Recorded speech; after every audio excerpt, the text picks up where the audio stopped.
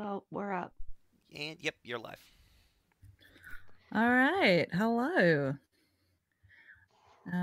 This is session of the Follow Leader and Room Where It Happened joint charity live stream supporting the charity Mermaids.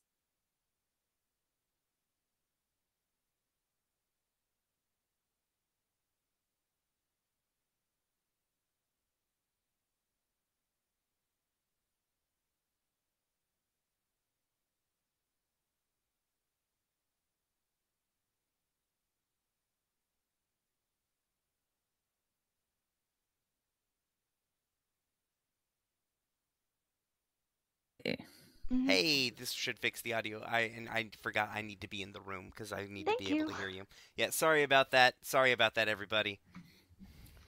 All right. Good. Our first big charity live stream where people need to sleep in between and stuff. It's good.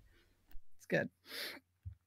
All right. Where was I? That's Brian. He's still here and he's great.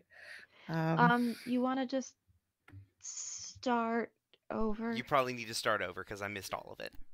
Okay, then I will start over. Hello and welcome. This is the Follow the Leader and Room Where It Happened 24-hour joint charity live stream, session 6. We're here supporting the charity Mermaids UK. I'm Jade and I'm your host for this session, and my pronouns are they, them. And playing with me this session, I have... It's me. It's Gales. I just woke up. That's all you need to know.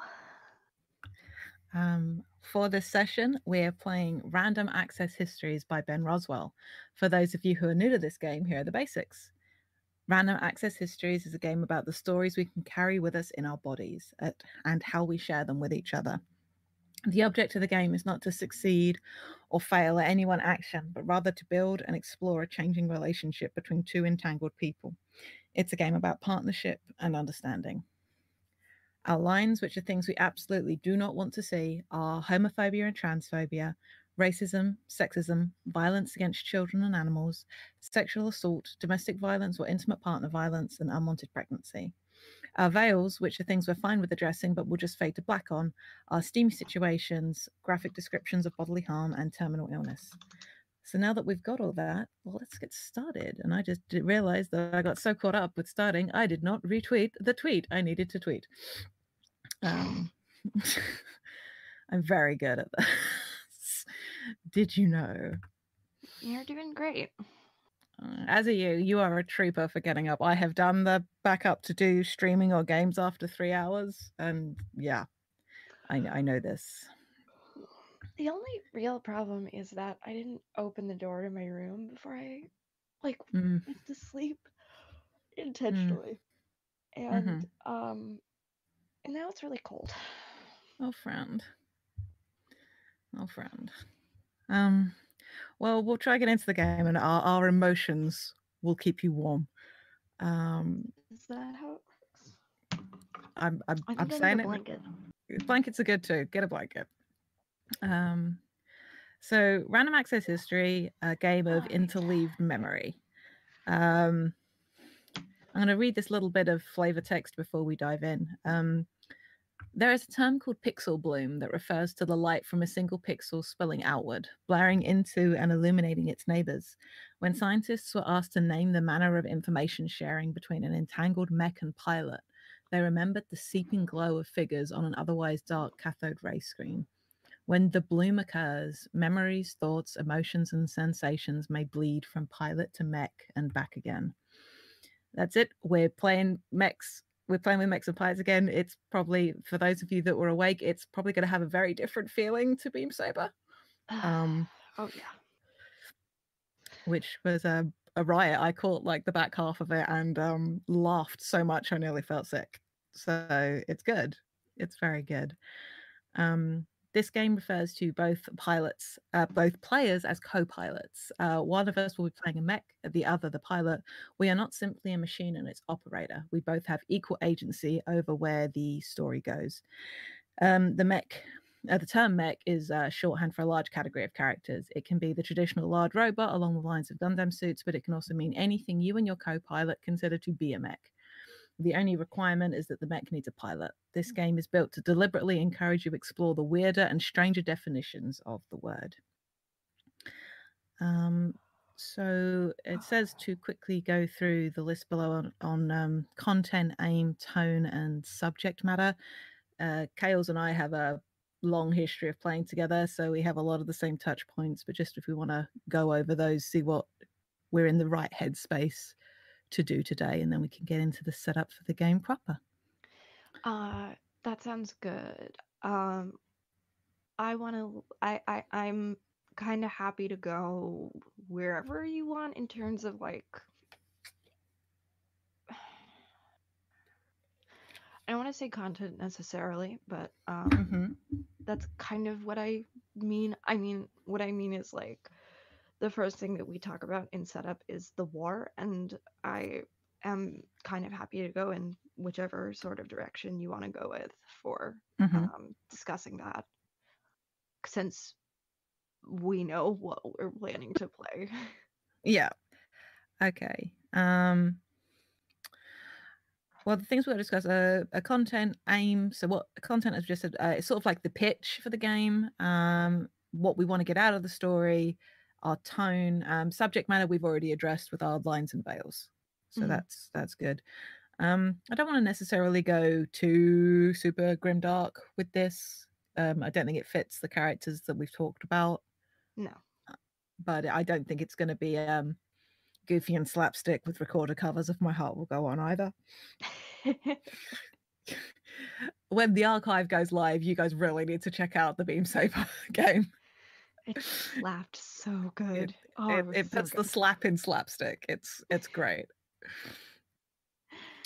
We did really, really good. I'm really pleased with how it was a good game. Chaos did a great job running it, and the players were a riot. Are we looking for a story which could end hopefully, rather than it being a crash and burnout tragedy? I would like it to, personally. All right. Just because of my own feelings about the character. So I would really that like works it for to me. end nice. Yeah, I mean, folks, I'm going to hopefully be running a Beam Saber campaign later this year, of which Chaos has expressed an interest in playing this character. So, it's not canon, but it could be kind of a vibe. Hopefully I'm able to play that campaign. We will find out. We will find out. All right. So I feel this is like a point of view character. This is like this is like a small perspective on a bigger picture, on a bigger stage. This is like I don't know, I don't like war movies especially, so but like one of those stories that focuses on the individuals. This isn't about the grand sweeping war effort. This is like a pair of co-pilots and their story, sort of like them working together to whatever goals they might be. So that kind of, I like the thought of it feeling like a small story happening on a very big stage. Yes. And like a spotlight has been put on a part of the stage, as it were. Yeah. I do also kind of like the idea of it being very, with it being that spotlight, of it being very, very focused on the two of them. That's partially because I don't have the brains to do more than just our two characters. So it's, I'm dig that minimal NPCs, minimal wider world stuff. That tight focus. I'm down. I'm good. All right. So set up the war. As a team, you play your side's best hope in a conflict against an overwhelming enemy. It drew the two of you together and continues to bind you as you go forward. Together, we'll choose, 3 adjectives from the list below to describe the threat we fear. We choose one thing or one of those adjectives that sets the threat apart and makes facing it overwhelming.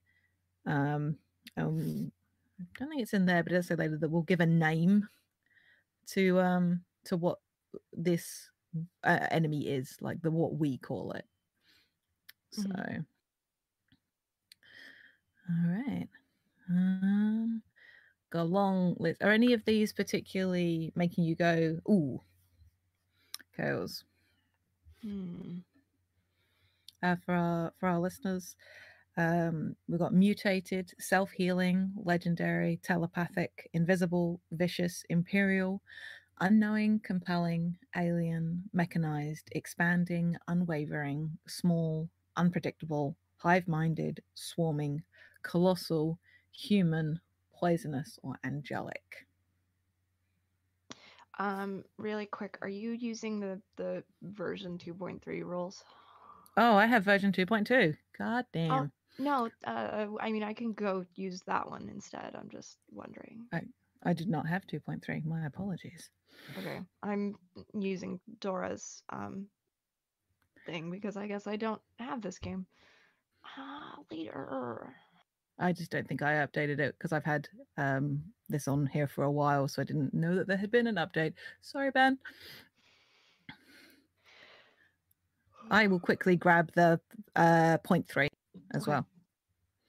So the list is the same for the war. I'm just not sure about the rest of it.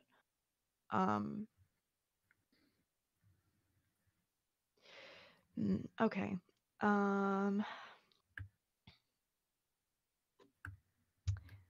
Legendary still really jumps out to me here.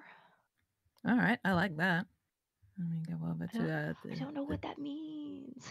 Yeah, we can figure that out. I did set up a G-doc, so we've got a place to keep tabs on this chaos. Oh. It's pinned in the channel. Coming back. You're gonna have so many tabs open. God, same. I have like so many PDFs and all of that. Oh, hey, donation incentives. Yes.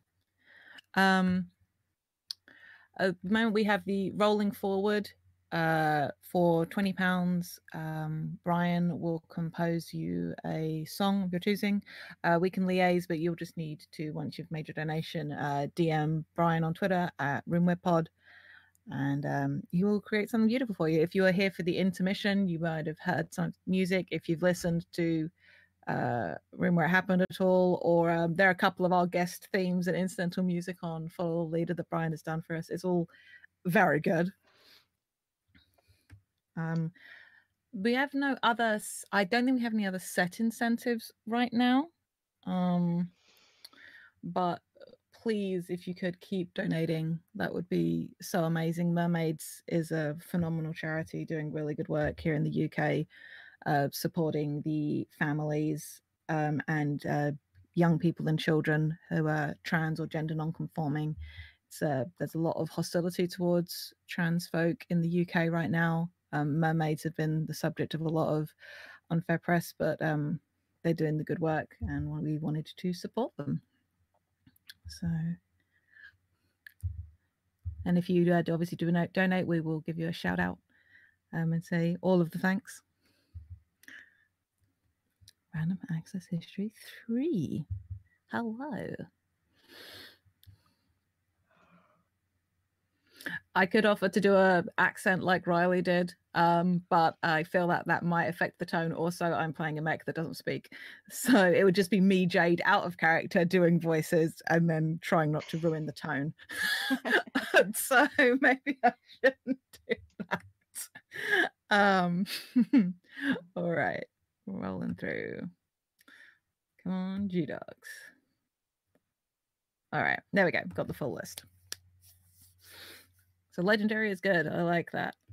Like something old that may be awoken again that we're fighting. I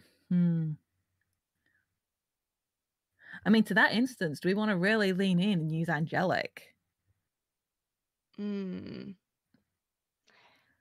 good. Or unknowable, one of those two. We get 3. I know, but there's some fun other ones in there too. There's cursed too. There's a lot of good adjectives here. There's a lot of good adjectives here.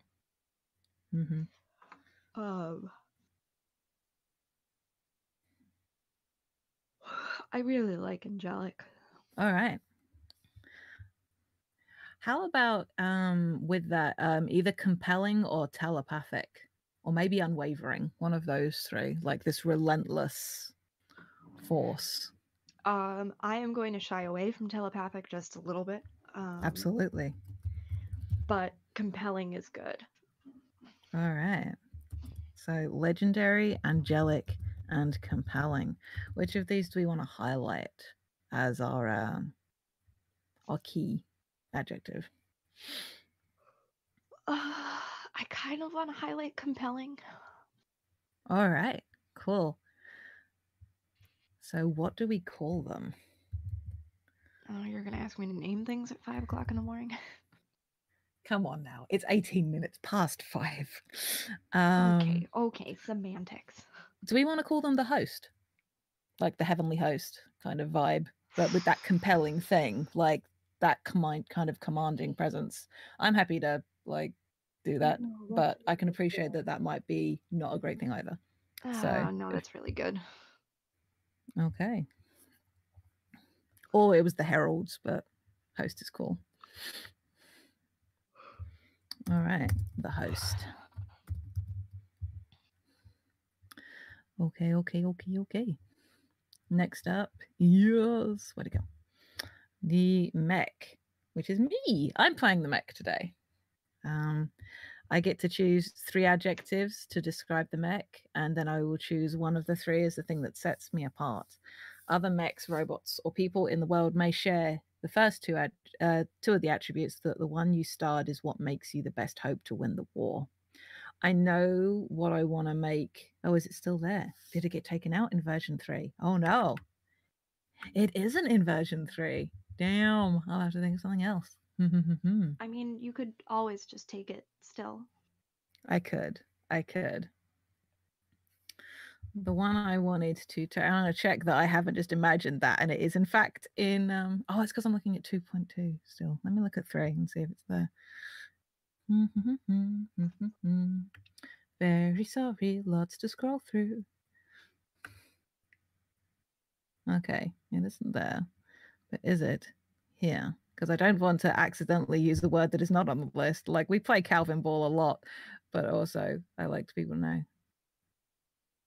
Okay, why did I think that was a word that was on these lists? Because it is not there now.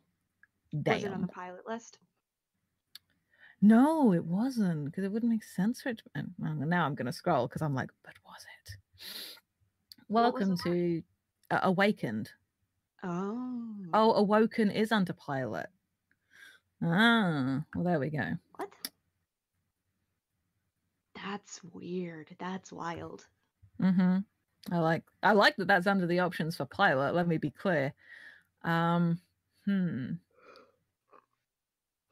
Ooh. I want to use patchwork and make that the starred thing, not in the physical sense, but because of something that Chaos and I talked about, with how this mech thinks and how it draws information and puts experiences together. Mm-hmm. Like its way of thinking and its personality is very patchwork. And it's colorful and it contains multitudes and things maybe that shouldn't work with each other do. That feels cool to me. If you're down with that. Hell yeah. All right. Patchwork. Okay, 2 more adjectives. I guess I should think about what this mech looks like. And at least pick 1 adjective to do with appearance. We've got words we could use: otherworldly, shifting, massive, sleek. There's also resonating, organic, anomalous, new, voiced, ancient, secret, mysterious, holy, which would have been interesting given what we chose for our war. Storied, skin tight, patchwork, which we're using, mystical, learning, grown, animalistic, and fiery.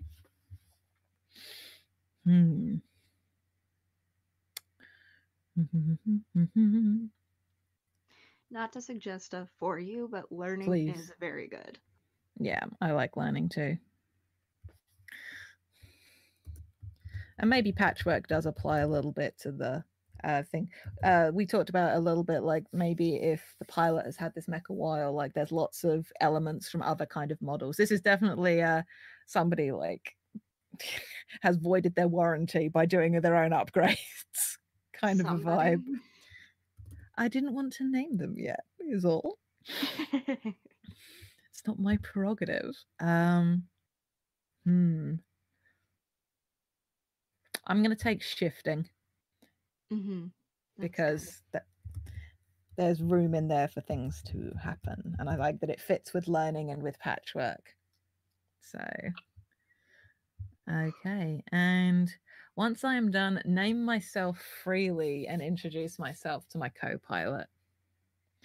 Now, here's interesting because Chaos has had this pilot character for a while. Have they ever named their mech? Has their mech ever had a name in your mind? Because I'm happy to use that. I mean, besides the one that has been given, no. All right. I can't remember what you gave it as. Oh, wait, hold on. Let me DM you really quick. Thank you. Because, I mean, like, beyond this, right.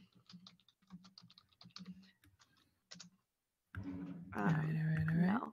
There's no other name. Okay. I like that being their name. I'm happy to declare this here to Twitch and sundry. Yes, so this mech's name, use they, them pronouns. I don't mind it either in this instance. I'll leave that up to the pilot, depending on how the relationship goes. Radiant 9. Which is a really dope name. Thank you, Twilight Mirage name generator. Okay. All right. Our pilot.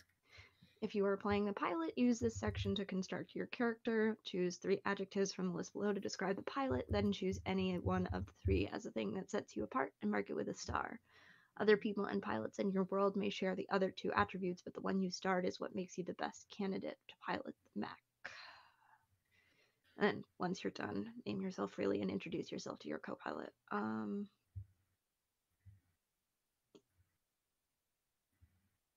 So the words are loyal, brash, healed, pledged, prophesied, cunning, cybernetic, unassuming, wicked, awoken, seasoned, cloned, inhuman, wild, natural, constructed, steadfast, encoded, brilliant, resonating, and beautiful.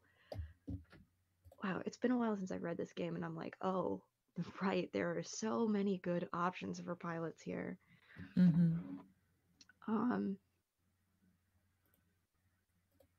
pleased. Shout out to Lids for your donation of £5. Thank you so much.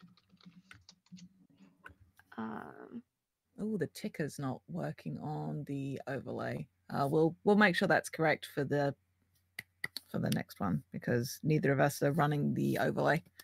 So just might not be updating. Might be a bit of a lag, but it's okay. It's all good. It does generally have a bit of a lag, but okay. It's cool. It's cool. It's cool. I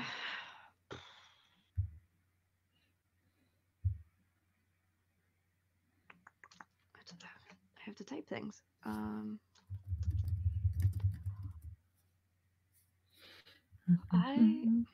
I was literally already looking at these and had picked a couple, and now I've forgotten what they were. So valid.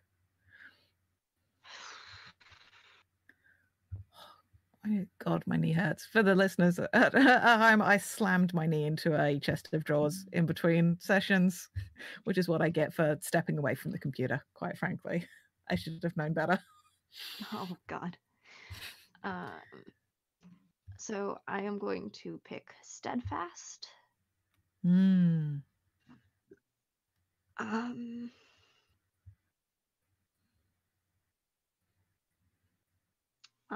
going to pick Cybernetic, and I have a reason for doing this that I will not say on this stream. Hold on, I'm going to put it in our DM. No worries.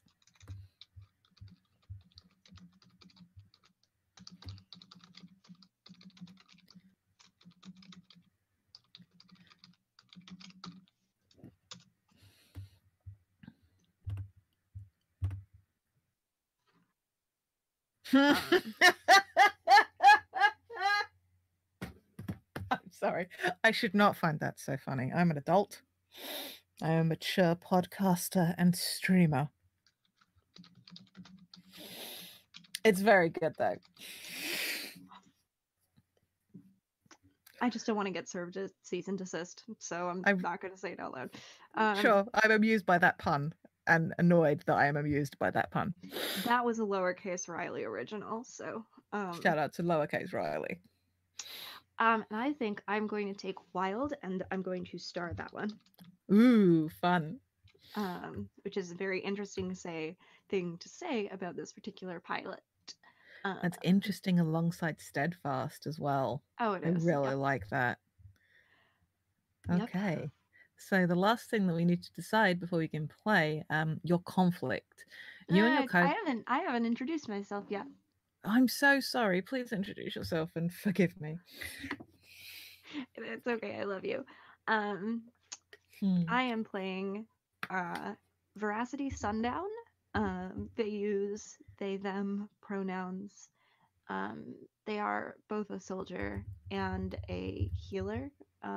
They're a doctor as well, but there are things that you have to do when you're at war. So. All right. You and your co-pilot work against the threat, but that does not mean you're always on the same side of every decision. In Random Access Histories, you play a pair who have been brought into conflict with each other for some reasons, be it major or minor. You start in neither a state of full sync or full desync, which is something that we'll explore further as we go on. The conflict also serves as a starting place for your story. Talk to your partner and decide what has changed to bring you to the start of this story. Some examples given are a bad first meeting throws both of you off course. An injury means you must change the way you battle. An old partner returns and throws a wrench in your communication, or a shared connection with a past pilot puts a strain on your relationship. So I have a thought of what it could be. Okay. Given the thing that you wrote, that you've already written about Veracity and Radiant 9, what if it's because Radiant 9 has woken up? Ooh. And this has gone from a slightly more pilot and their machine to true co-pilots. Yeah. And they're both adjusting to what that means. Yeah. Sweet. For context for the listener, Veracity is a fairly new character of mine. Radiant 9 is their mech, and Radiant is sentient, but wasn't always sentient. And they woke up on their own, doing a dumb thing. I'm allowed to say that because I wrote it. And so if this is right after that, that's certainly a way to start. Because I feel like conflict, I think a lot of people can immediately go to it being a negative thing, but it's just a thing. Wow, I can't words, and I don't have the excuse of just getting up. I barely had that excuse in Stew Pot, quite frankly.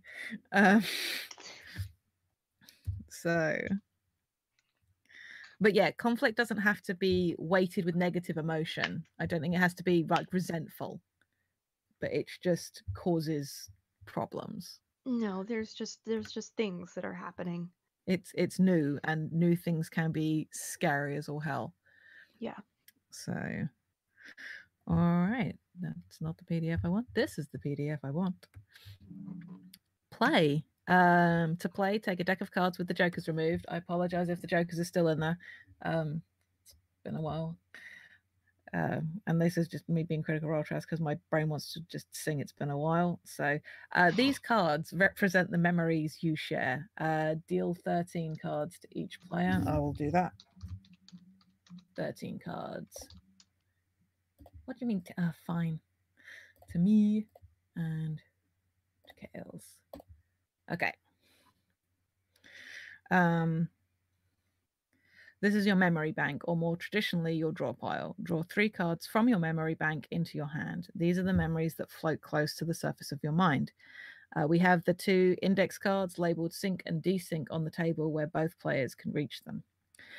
The scenes play consists of a series in the war that you and your co-pilot are fighting. Players take turns establishing scenes by naming an action they want to take. Actions can be small or large, but each should be a significant part of your journey towards. Fuck me. You good? Yeah. Drop my headphones. Actions can be small or large, but each should be a significant part of your journey towards or away from understanding each other. If you're having a hard time thinking of a scene, ask yourself, what's the biggest thing standing in our way, and try and fix it. We role play freely. If the scene is a battle, share the responsibility for narrating action. If a scene doesn't involve both mech and pilot, your co-pilot can step in to play other characters or the world around them. If both mech and pilot are present along with other characters, take turns stepping in to play them. And then we will interact memories during these scenes, which is the bloom, as mentioned at the top. It allows you and your co-pilot to relive memories together. This can happen regardless of distance between you. It can happen in battle, or even if you are a scene where only one of you is physically present. At any point in the scene, the player who did not establish may play a memory from their hand and immediately draw another. The suit determines the subject of the memory you share, and the number, the strength or importance. We can sort of share those as we go through. The player who plays the memory outlines the memory, but the other should feel free to make suggestions or ask clarifying questions. When the memory is done, you return to the scene, continue role-playing as if you have returned from a flashback. Play out how it affects you having relived it with your co-pilot. If it made you angry being that into the scene, if it only made you more confused about them, play out that confusion. If you were the one who shared it and it hurt to relive that, then bring the hurt forward. And if you're in battle, consider that memory's effect on the battle. Once the scene's done, we'll whether we are closer to an understanding or whether barriers have gone up. And we'll go from there. All right. I need to draw 3 cards into my hand. Oh my gosh, they're all. I should have set them to be face down. Okay. Roll 20. How do I pull up the deck and look at its functions? I don't know. You're the GM, so you should be able to do. Oh, roll 20. Come on. Yeah, be a buddy. Be a buddy. Maybe I should recall, and then we should just take cards. I can't remember because I haven't been able to. Because you draw 3, you keep 3 of the cards from the memory bank that we have in our hand, which means that 3 of the cards that you dealt to us are technically in our hand, even though these are all in our hand. Yeah, I think the idea is that you can't see, you can only effectively choose from the ones in your hand. So I'm just going to do the top 3 that I can see because I made them all face up by accident. So I'm just going to, the first 3 are the 3 in my hand, and that's how I'm going to play it. So, because roll 20. All right. So with that, I'm already emo too. So scenes. Do you have an idea for one, my darling friend Chaos, who at 25 to 6 in the morning on what, less than 3 hours sleep? Killing the game. I mean, I do actually. Sweet. Because I was thinking about something. Not like immediately, but like fairly immediately following like the awakening. And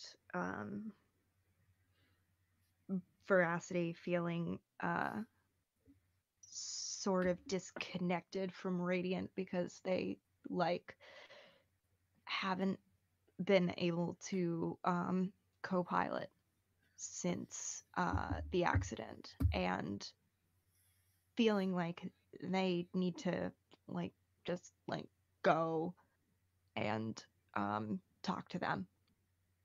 Okay. Veracity was injured, right, in that accident quite badly. Is this like back at base camp, patched up, and now going to see? Yeah. All right. It's possible that this is actually that was actually the accident where they got their cybernetic arm. Oh wow, I like that. I hadn't been thinking about that, but that's actually really, really cool. I like that a lot. So they're Sweet. also just getting used to their new A whole bunch of prosthetic. stuff. Okay. Yeah. All right. They just want something that they like know, you know. So do they get in to Radiant 9? I think they get in, but they don't like rig up, right? There's still like a big ol' hole cut into Radiant's chest. It's like the edges are not like as jagged anymore, but it's still but they haven't like really started patching it yet, so Veracity can just kind of like wiggle himself in and just kind of like sit there, not even in like the pilot's whatever. I don't know exactly what it is inside. I think it's Pacific Rim style. Nice. With the Jaegers, so there's not like an actual pilot seat. You like lock in and take the controls and stuff. Yeah. But they just like kind of like sit down.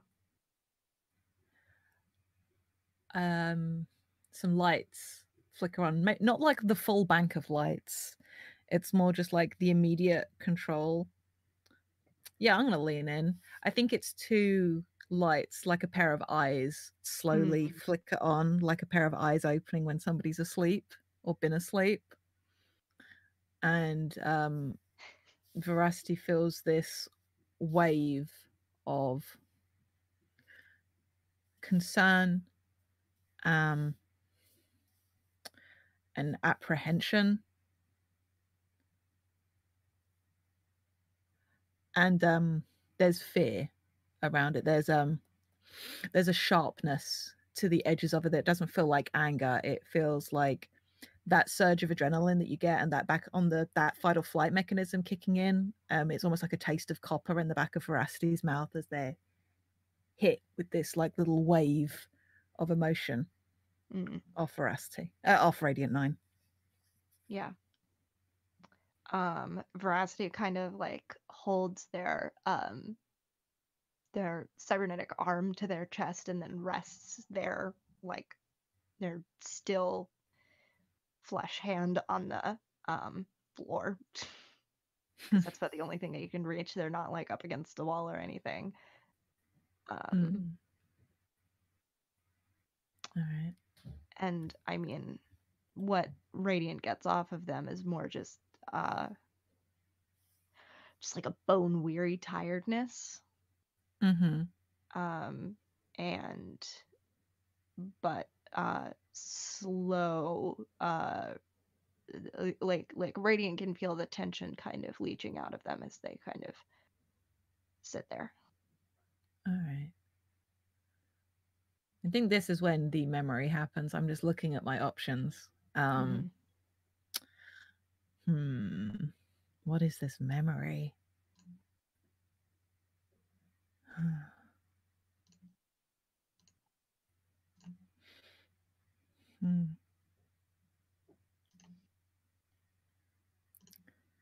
Okay. I'll put this in the middle for now. 6 of diamonds. Diamonds are memories of strong emotion. And then the scale goes from 2 as a minor memory that may be shared with little worry up to an ace, which is a memory that is fundamental to who you are and your conception of yourself. So we're somewhere in the middle. It's important, but not formative.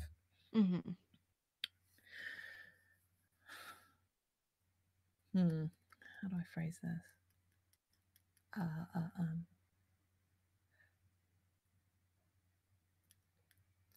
Yeah, I think it's you've seen Firefly, right, Chaos?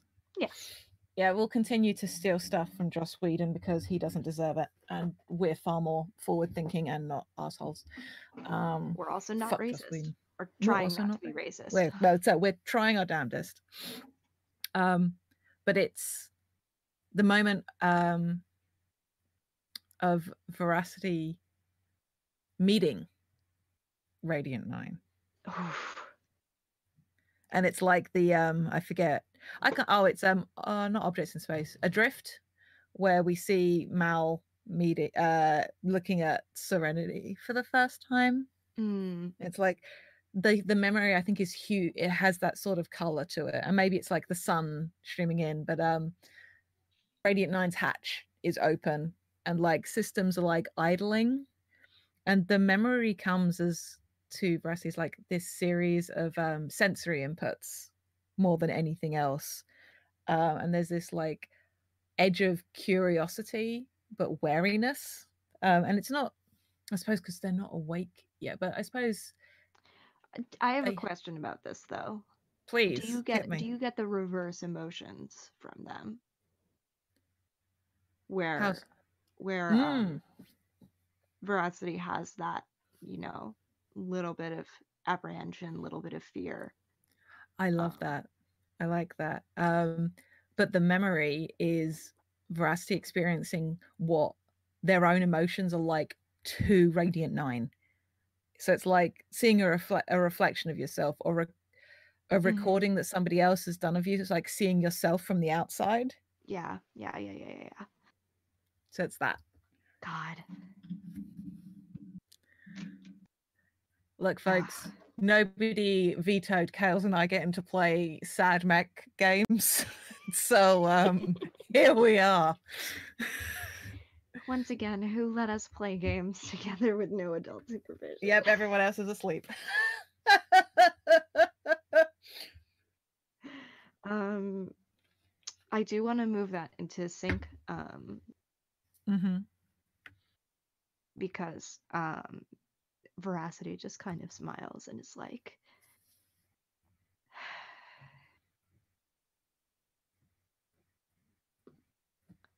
I'm trying to think of what they say here. I'm definitely still like mostly asleep. Brain-wise, I'm totally functional, but like my brain is just like, Yeah, that's fine. Veracity's probably on some painkillers right now. It's good. Yeah. Lean in. I think what it is Veracity just kind of smiles and this wave of fondness rolls off of them. I love that. And maybe that's all it is. Okay. I think more lights sort of flicker on. And that some of that nervousness dissipates. And you get I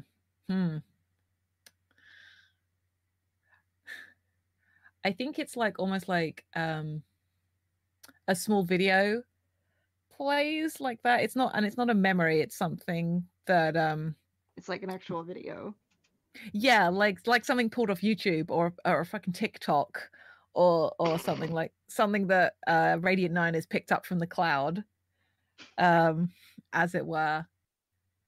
I'm trying to think what it is.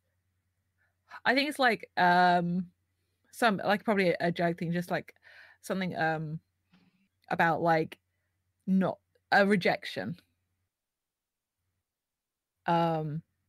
And they played that, and there's that fear of worry, and then there's the feeling of that being deleted,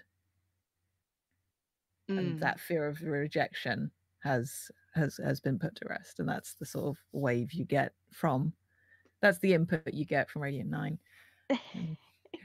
For our listeners, when Gaz and I talk about this, like, yeah, Radiant 9 doesn't talk using words. I was like, huh, okay, I can work with this. So this is where part of the patchwork aspect comes in. Just taking vines off YouTube. Yeah, the vines and just on a point of reference for me when I was thinking about this, I forget what the name of the episode is, but I think it's season 4 of New Who, where Amy is trying to remember the Doctor, and it's like petrichor, a red balloon, and all that. Yes. And it's that flat, that repeating of images over and over again. Mm-hmm. That's how I wanted to think about Radiant 9 communicating, like that mix of emotions and images and found footage almost. So oh, that's so good. all right. Yeah. So that feels like a good. I mean, I think Veracity laughs, but I think that's a good scene. And I think you even get like that crumple sound, like when you delete something on a Mac. I think you get that. So, all right. My turn to frame a scene. Mm-hmm. I think this is a little later, and I think there's been an attack, and I really like the stuff becoming a priority. And this is in like the hangar, and I like the thought there's the sounds of something happening outside. And I'm now just really upset by the thought of this. What it is the outside of the building is like broadcasting music super loud, and it's muffled inside by this point, but it's a countermeasure for these compelling, unearthly voices of the host. And it's how we sort of counteract it when we're just not in this. Maybe we do it in battle as well, but maybe it's like that compulsion is trying to happen. It's one of the strategies that they use, and so that's happening outside. This building is like blasting its own music back. I don't know whether it's music we know or whether it's just some fun noise. All I can think of is like pop punk and shit right now, because that's the kind of vibe I've been listening to a lot recently. Yeah, valid. My brain just went Sabotage by the Beastie Boys, but we can't pull a Star Trek Beyond, so I'm not gonna say that that's actually what it is. But I like the thought that maybe whoever's on security detail gets to pick the music, so you get some really wild choices of what music is being played to counteract the host's compulsion at any given time. We're probably at the point where we like know everyone in security so well that we can tell shift based on what music they're playing. I love that. But yeah, to clarify, this is Radiant 9 finishing being repaired. So they and Veracity can go back out. This is like I think it's the finishing up of the repairs. Also, like any adjustments inside that need to be made now that one of to work better with Veracity's new cybernetic, and like there's been some new stuff added because of that. Yeah. I don't think the rest of the force knows that Radiant woke up. Cool. I dig that. Which I don't know if that's a choice. I think Veracity's not telling anyone, and then Radiant 9 sure isn't telling anybody. Yeah. But it's for, I think on some level it's less like Veracity's worried that something's gonna happen and more like Veracity doesn't think it's important. Like it's like whatever. They woke up. Interesting. Like it shouldn't be a big deal. It's a big deal to them, but it shouldn't be a big deal to everyone else. And they know that it will become a big deal, and they're like, nope. Not dealing with that. So I think Veracity is trying to help with the repairs as much as possible. Though, now that they've like mostly healed up. Yeah. Their arm isn't super cooperating with them, but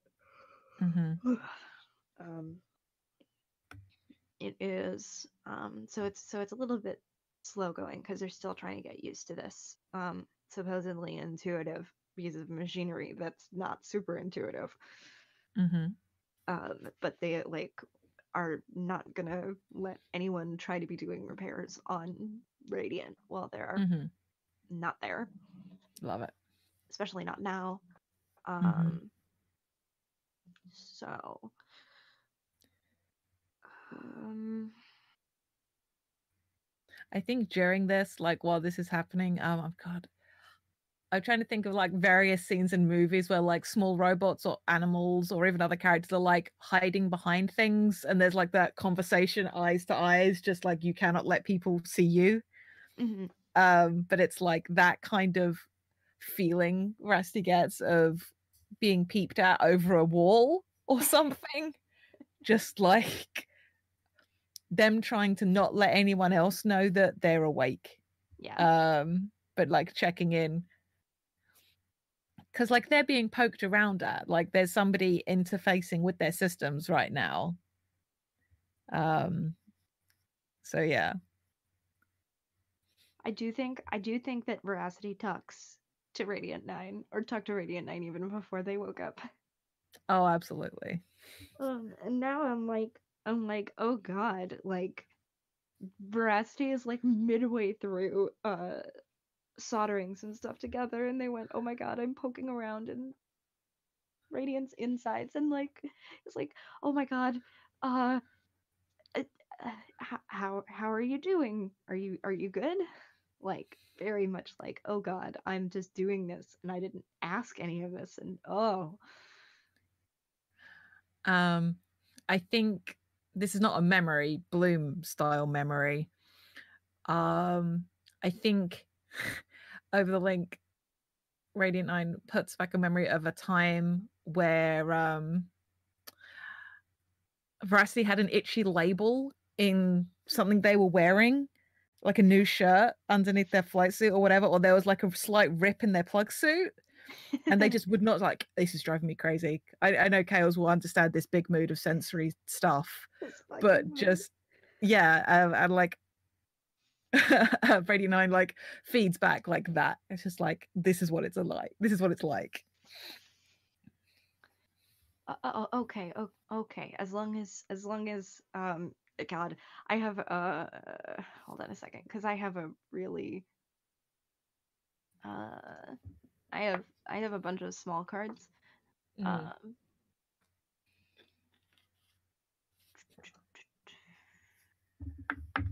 I have a bunch of small cards.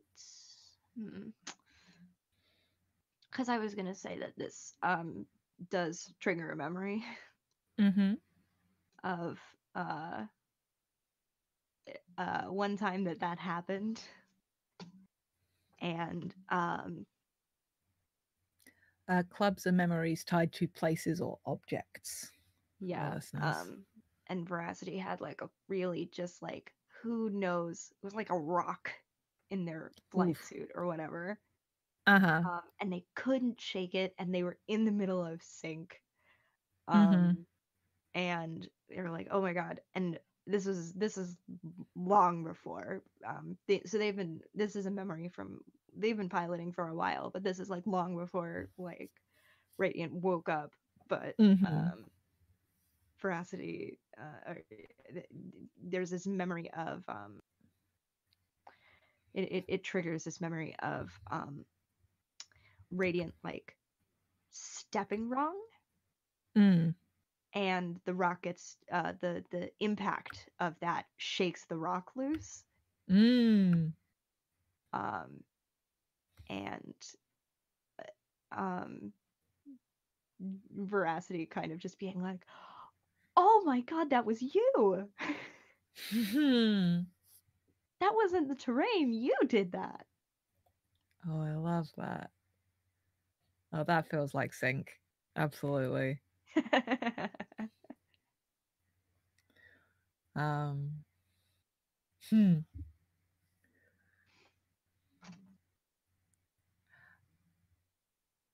think as the memory ends, while like maybe you're doing some soldering and like connecting things, like the pistons in Radio 9's legs go in a similar kind of way to the memory.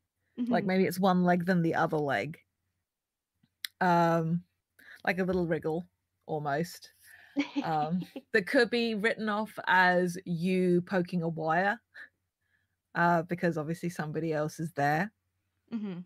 I'm not trying to play down Radiant 9's intelligence, but also it's a little bit puppy-esque. Like, sort of like, yes, I did this thing.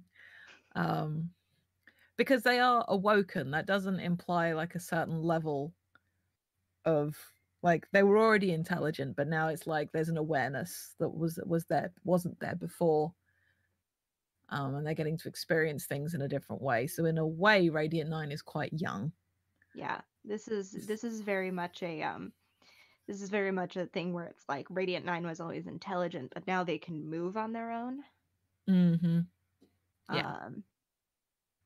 And but what I think Veracity says to that is ticklish, huh?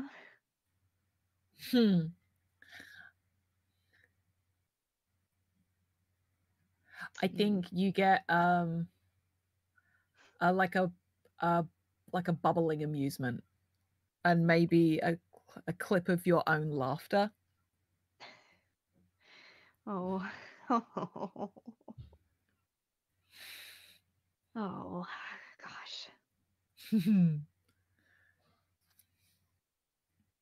All right. And the other person that's working in the back like reaches out and kind of like you know, jokingly, but like kind of like socks Veracity in the arm. It's like, pay attention. Veracity's like, I am. Leave me alone. Good. All right. Your scene. My scene. I don't have any other ideas. It could be just the first time they go out after. Yeah. And trying to, I think what this looks like is them trying to get used to co-piloting when Veracity knows that Radiant is perfectly capable of controlling themselves, but isn't like quite aware of it yet. Yeah. Like they like know, but like they don't like really know.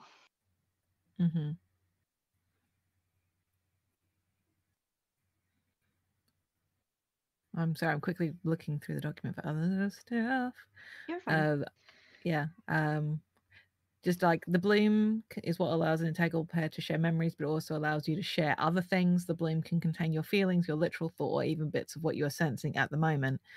At any time, whether in a scene or a memory, whether you are the establishing party or not, you can ask your co-pilot what is blooming from you right now. They will share something with you. You can do this even if you're role-playing a scene where only one co-pilot is physically present. What you get from the bloom might be the only thing your character knows about the goings-on, or it might enhance the story you get later. Also want to put out there is if it's your turn to share a memory and there's no memory in your hand that you feel comfortable sharing, you have another option. An entangled person may construct a memorial wall in their mind to prevent memories or emotion from being shared. All you must do is to focus your mind on some sort of barrier, tell your partner what the barrier is and that you've constructed the wall. For the rest of the scene, neither of you may ask about the bloom. For while the memory wall is up, there is nothing, and at the end of the scene, add a tally mark to the desync pile. So there, just wanted to pop those out there. So is this like a full-on battle? Or is this like a recon mission or something like that? I think it's a recon mission. I don't think that they would try to send a unless it was like an absolute emergency. I don't think that they would be trying to send a newly like reforged co-pilot pair into a heavy battle. Yeah. All right. What's blooming from Veracity right now? Um,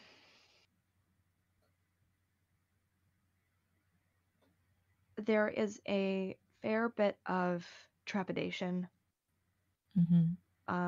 Probably as time goes on, it develops into frustration, mostly directed at themselves, not as much directed at Radiant.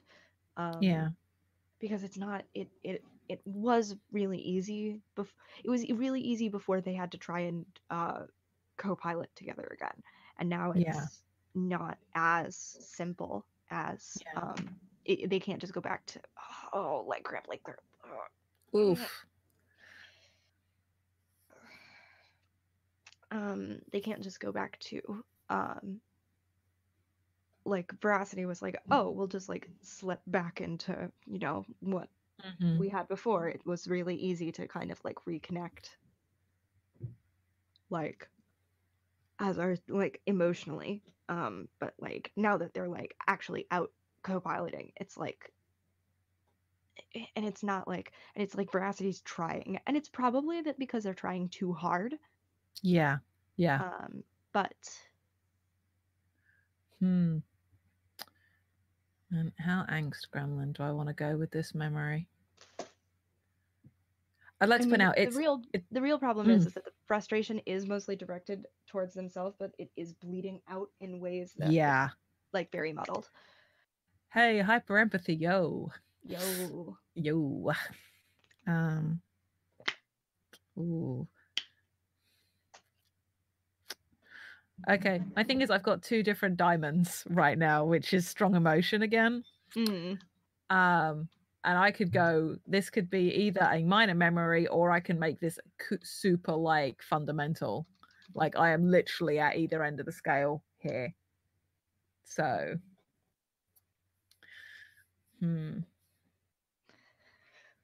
okay.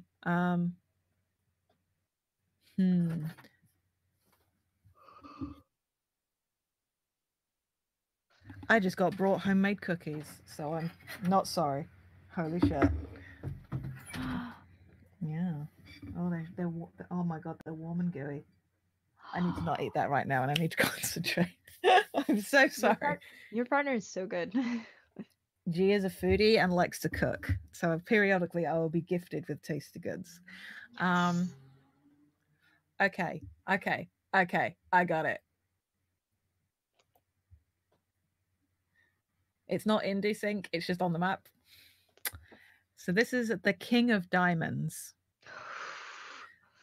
So this is reminded the ace. This is a memory that is fundamental to who I am and concept of myself. And so this wave of like frustration comes through, and Veracity gets hit with this memory, and it was not long after the 2 of them had been piloting together.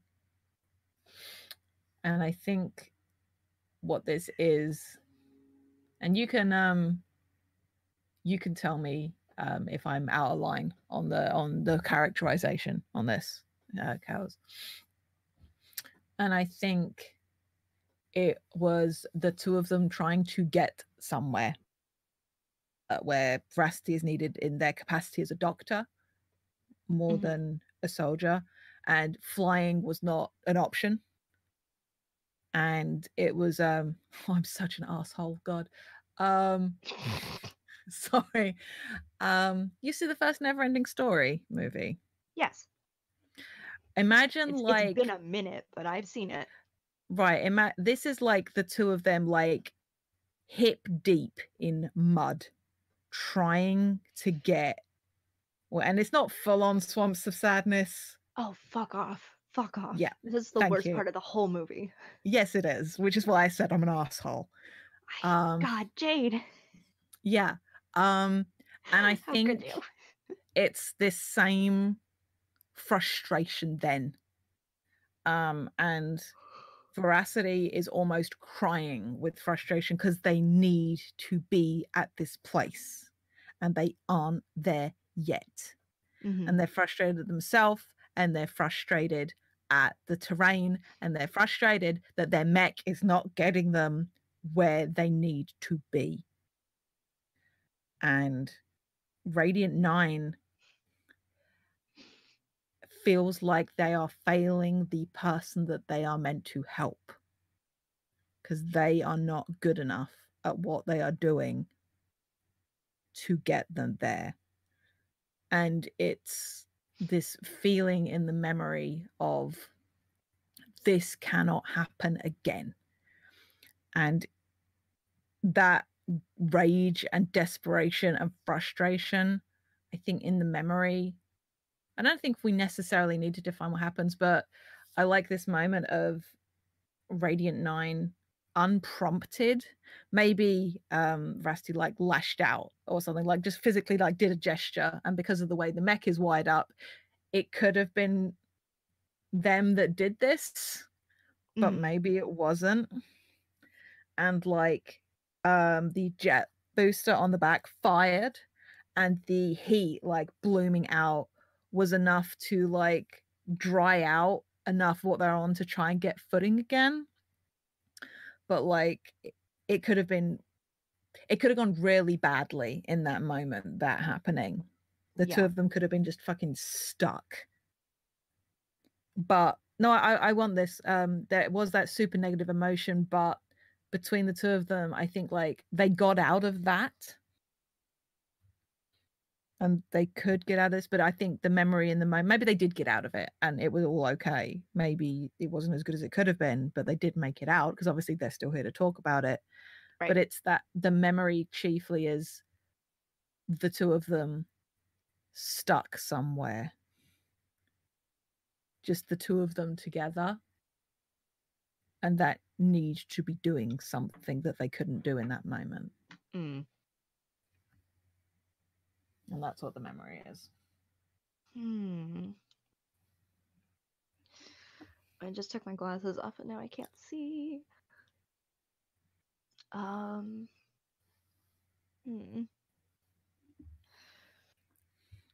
sun is rising.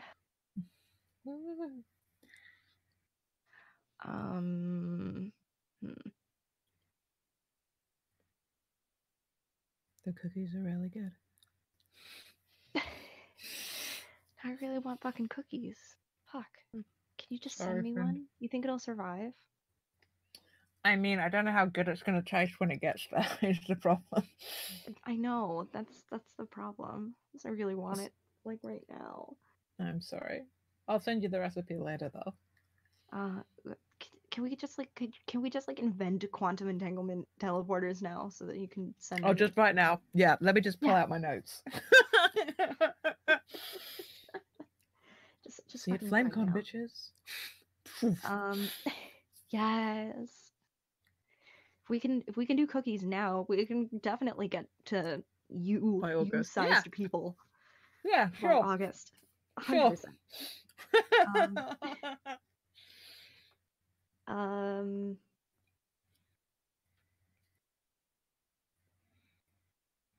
So the memory ends. We're back. Yeah. Just on this recon mission. I do think that the memory was powerful enough that it kind of knocked Veracity off balance a little bit. Like, that's a lot of fucking things to be feeling right now, especially when you're already feeling like frustrated and kind of powerless and uncertain and not really like in a super like stable position. Yeah, absolutely. Just emotionally, and it kind of just knocks them off. But they do, like, once they kind of regain themselves, and I do kind of think this ends up in desync. Sure. Like because all the times for Radiant 9 to do that. Yeah, because I think even though Veracity kind of like sighs and it's like, I know, well, it'll work out somehow. Like, Radiant can tell that they're still just like feeling really just like out of sorts about the whole thing, and it's not Veracity doesn't feel like Radiant shouldn't have like woken up or whatever. Like they're absolutely like not feeling that but Mm-hmm. the emotions are so complex that it definitely can come off like that. Yeah. If that is the way that Radiant chooses to interpret those feelings. Yeah. Like, it was simpler before. Mm-hmm. I don't want to go back, but God, it was simpler before. It's it's new. I have to get used to it. It's just so hard, and it's a lot right now.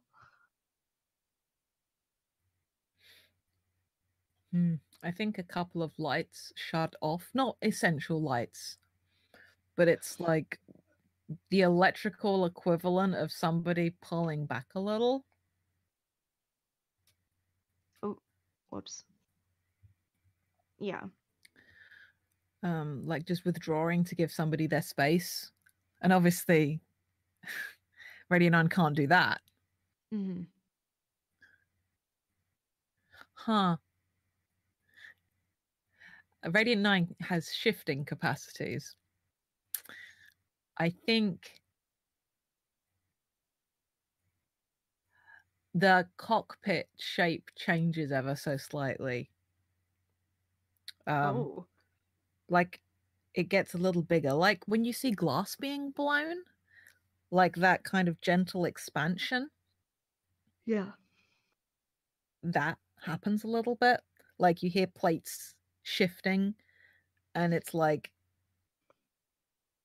Radiant 9 is trying to give Veracity room to breathe and be less oppressive around them.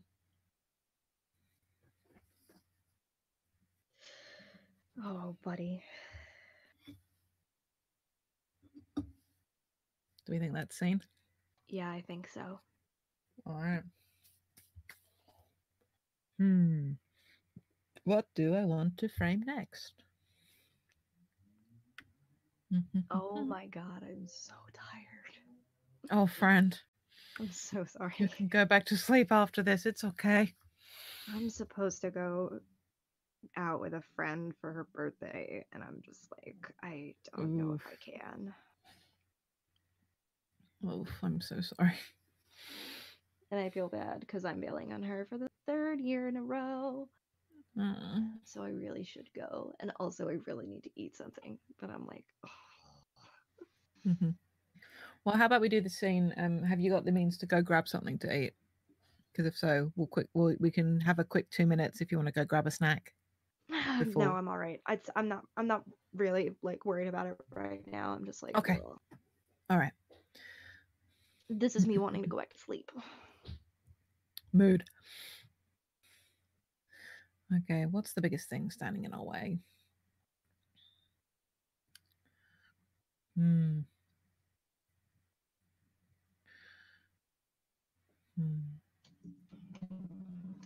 I think they do the recon mission and it's a success. Mm-hmm. And they're cleared for full duty.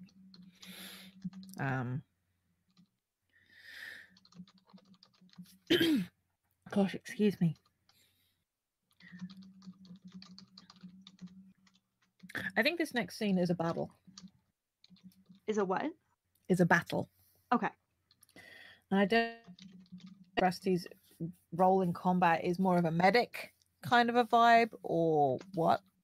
I don't know what you were maybe thinking for them. I think they're more on the medic side in combat.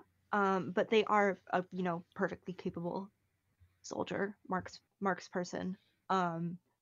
So like they are capable of defending themselves, but they are primarily there as a medic, as evac, I think, also. I like that. All right. Because when you got a big robot. Mm-hmm. And maybe also this is the way that they're getting eased back into they're getting eased back into combat, is they're like, you're primarily on evac duty right now. Okay. Okay, so it's that where did Cheeto go? It's where I left it. It's in Firefox. Funnily enough, the tab's right. Is this a space battle or a planet side battle? Planet side. All right.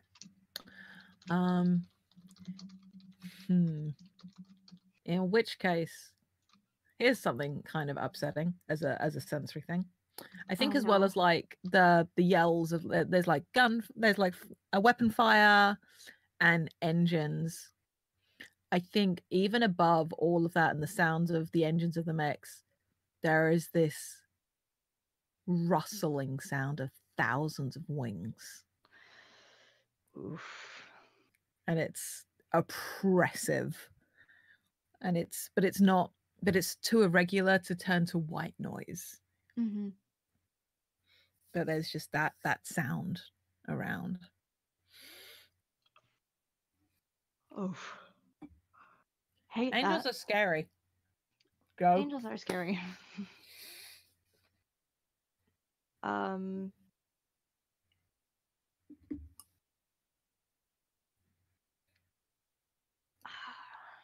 And maybe we're in the process of getting somebody off the battlefield. Like we're in evac mode right now. We've got somebody. Yeah.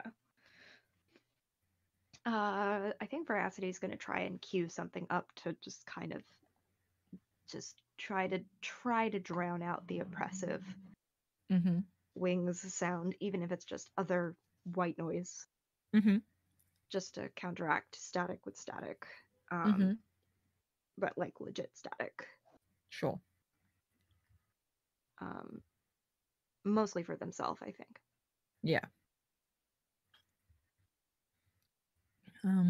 So what's the memory here?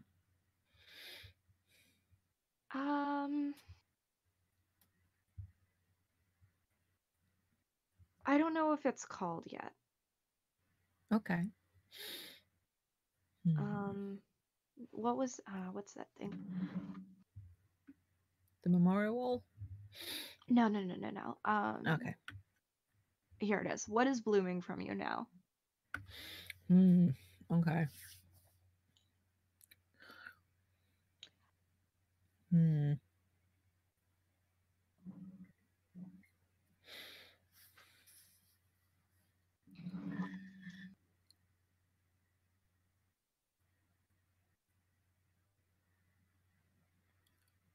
Oh, you get images of birds that you have seen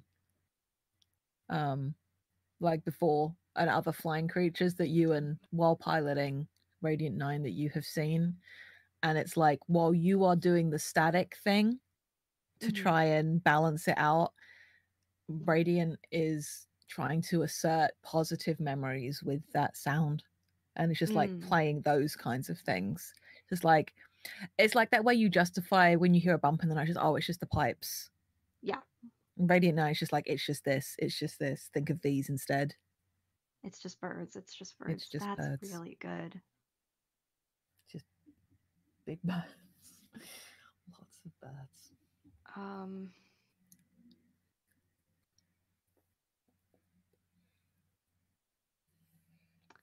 This might end up being a memorial wall. Ooh.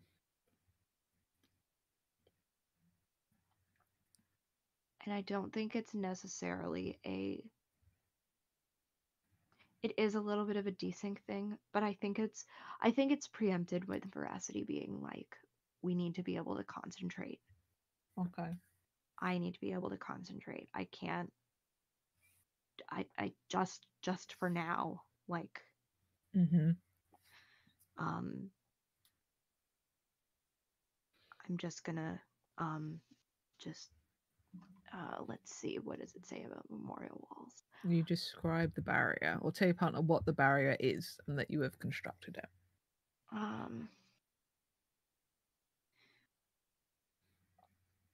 So I think it's birds. I think Veracity takes the birds that Radiant is feeding them, and is using the birds as the white noise in their head to kind of just be like, to kind of like, because they can't concentrate, and in order to shut it out, they need to shut all of it out, which hurts, but they will be more successful this way. Is there a visual of just like feathers? Yes. Good shit. Good shit. Hurts me in my soul place.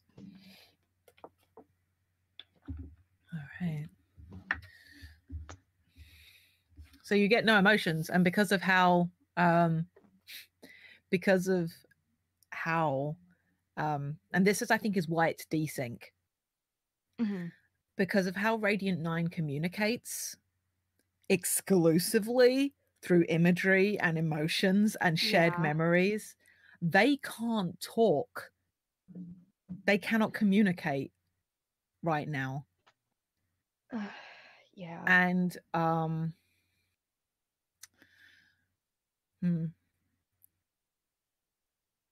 and I think it's just like a shared system, just like this is where we're going. And it's like being blindfolded and somebody has to lead you. Yeah. I don't think I don't think that it's like they've not done this before, but it's very, very, it must be very, very weird for Radiant being awoken now. Yeah. And not being able to see. It's like trying to take a step back and remembering how they did it before. Yeah. And it's hard. And that's where the desync comes in. Because they literally feel so disconnected from veracity in that moment.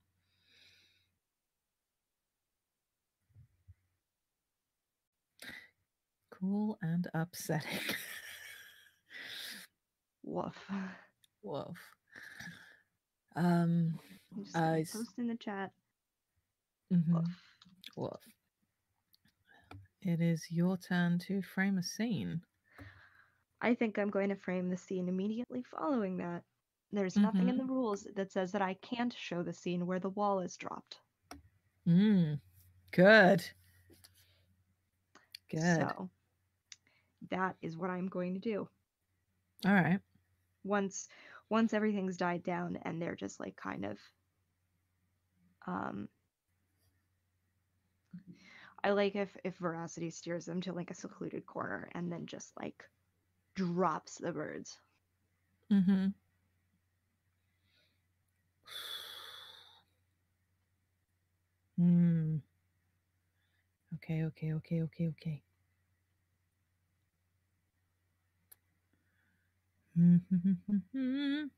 I'm looking at my cards. I think a memory immediately.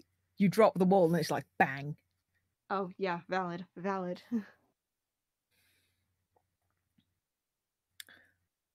Oh, I was reading the wrong thing, and now I'm reading what the correct suit, and now I'm like, oh. Oh no. Okay, I'm just gonna drop this card in for you, and oh no.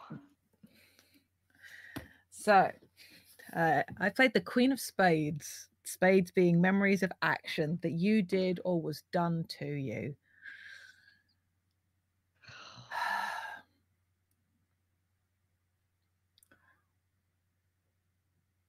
It is the aftermath of the accident where Radiant woke up. And it is the memory of an unconscious veracity being disconnected from them and taken out to go have medical attention. And Radiant 9 alone, not being able to hear them or feel them or see them, awake and alone and terrified.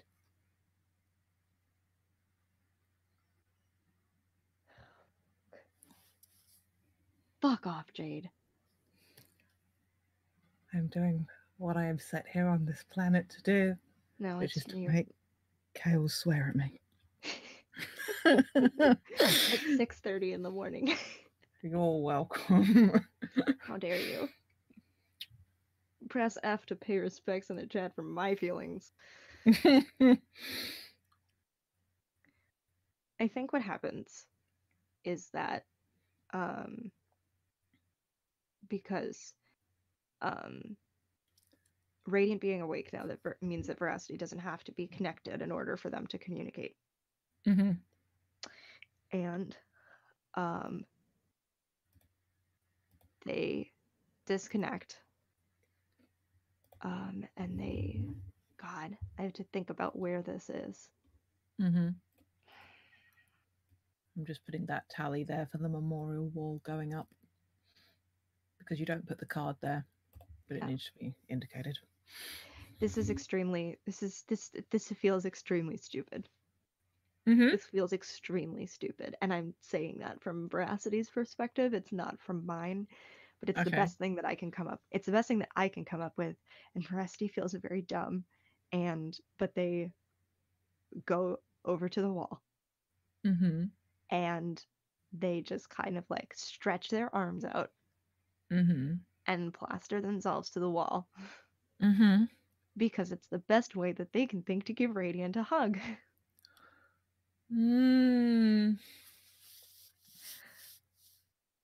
God, that's good.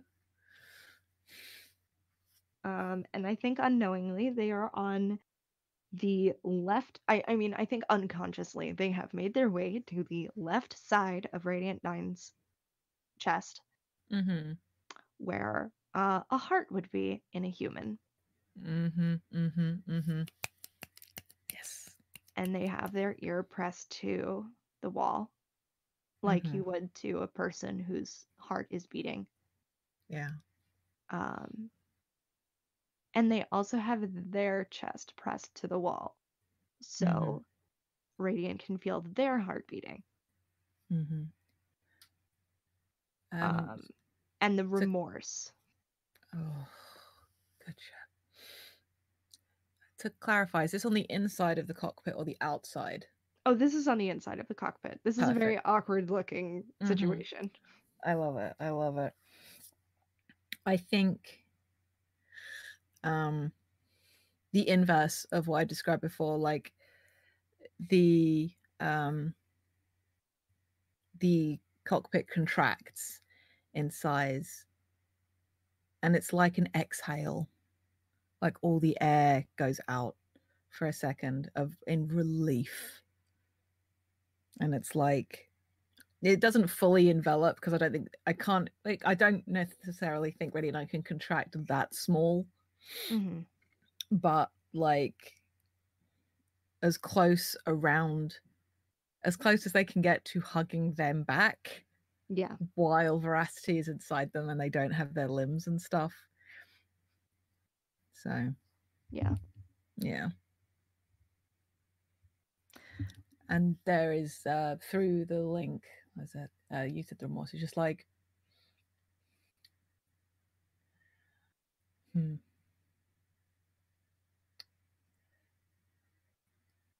God, how do I express this as a visual or an emotion rather than words? Because really,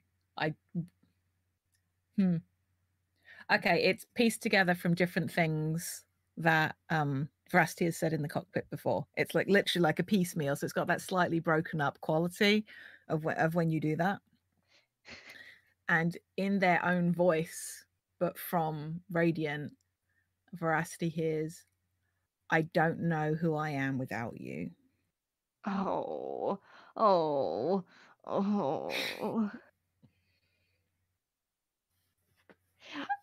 God, I do think that that's the first time that. Is it the first time that Veracity's heard them do this? Yes. Let's have it be. Let's have it be that. That's so disconcerting, but it's so funny. And they kind of just like startle a little bit, but they kind of just sigh and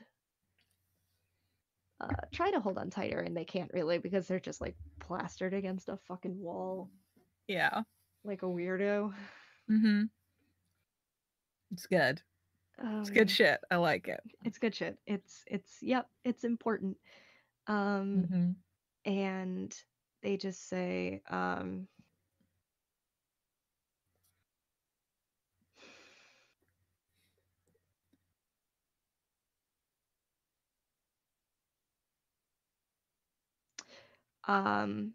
something along the lines of, I promise to never leave you alone, not for good. I'll always be here. Oof.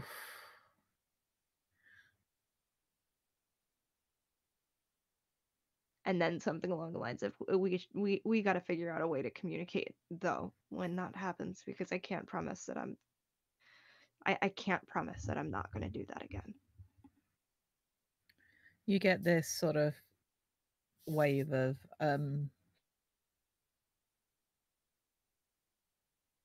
acknowledgement, like you're right and you should say it, kind of a thing. I don't want to leave you hanging like that if I can help it, but sometimes we've got to. Okay? You get the visual of training drills that you've done before. And the same loop plays and plays and plays again. And just the vibe of just practice. Practice makes perfect.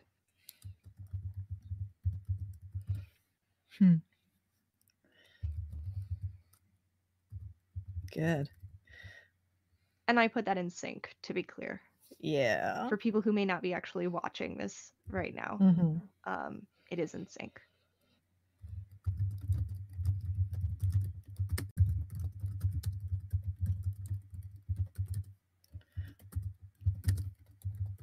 All right.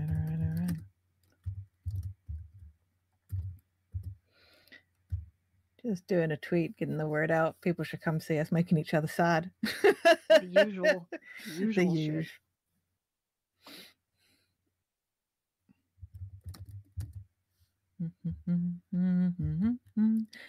God, it's my turn for a scene. What do I want to do this time? For people who are who might be wondering and just not saying anything in chat, I will talk about what happened in the accident at some point. I have no reservations that it is. I have full expectations that it is going to come up.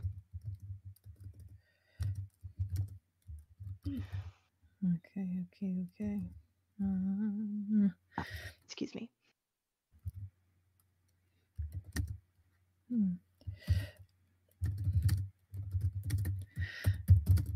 I think it's going to have to be. I like the thought of it being a training drill. Like, they're working on this. Yeah, I don't think the scene necessarily has to involve the memorial wall going up and then reacting to that. Though they can be, but I feel it's not in the same way that it is mechanically written. So yeah, what I think it might look more like is them. It's not that it's the memorial wall. It's not like a solid wall. It's something that it's something that Veracity sets up that Radiant can break through if it gets to be too much. I like that. It's like when you use training swords and it's like the wood won't actually hurt you, but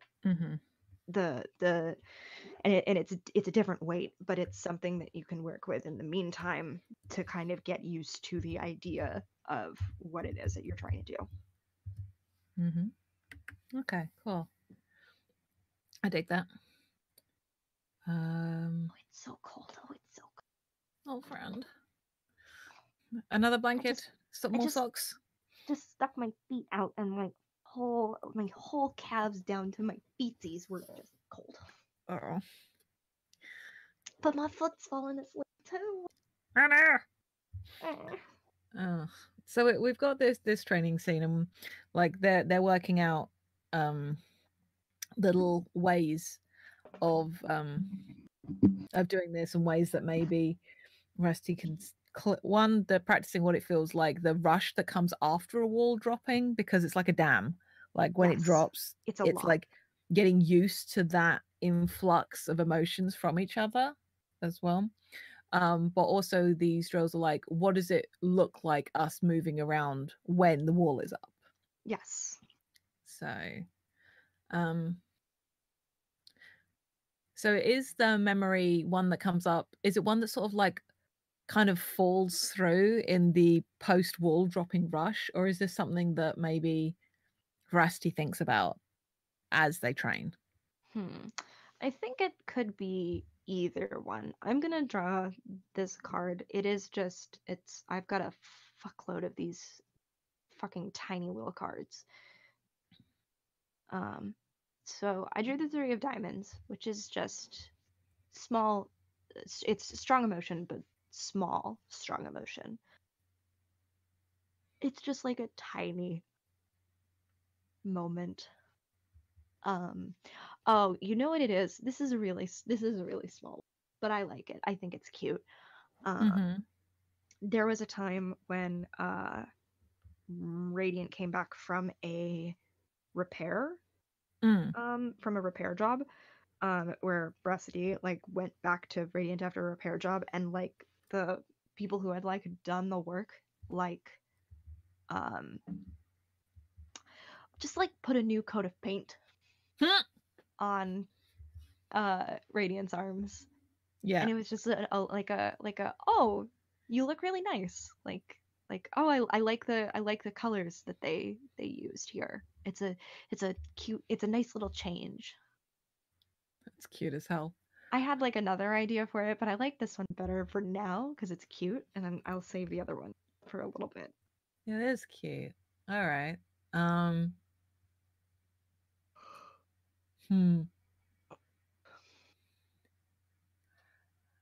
I think the memory ends. This is a very human kind of reaction, but I'm gonna lean in because why not?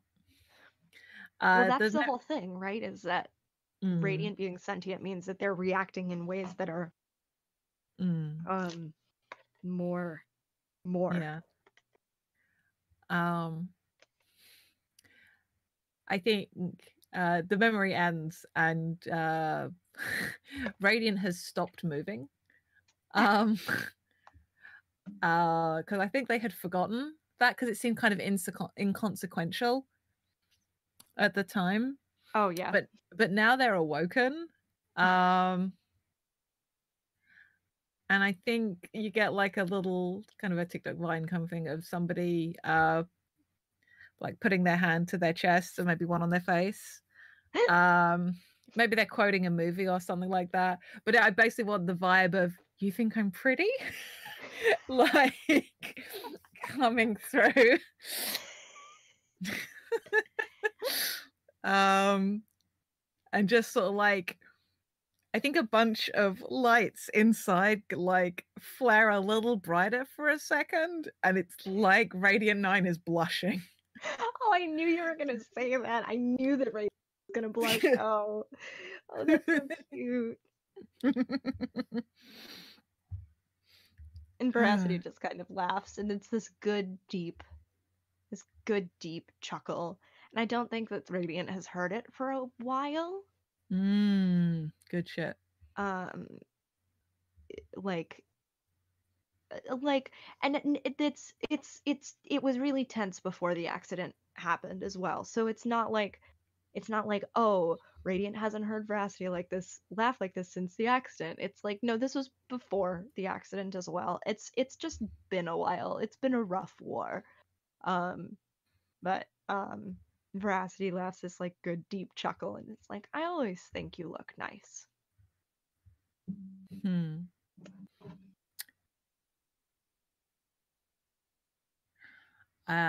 You hear back, and I'm voting for this going in sync.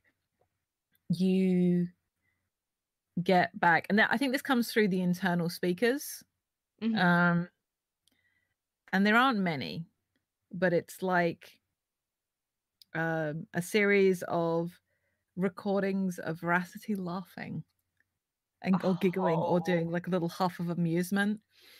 And you get this surge of affection through the link. And it's basically just like, I love the way you laugh.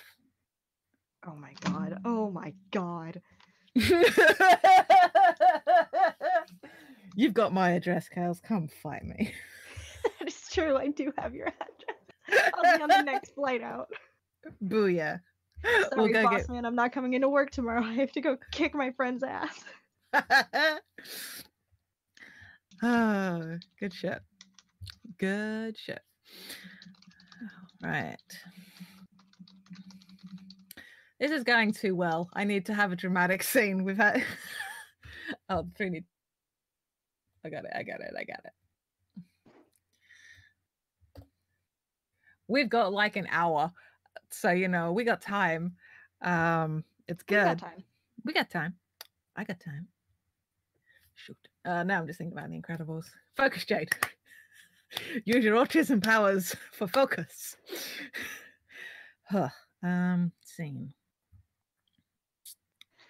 Yeah, I said in our DM chat before that my brain is super like, 3-hour game? What? Why? It is going a lot faster than I expected it to, but Hell yeah. it is very much like, wow, okay.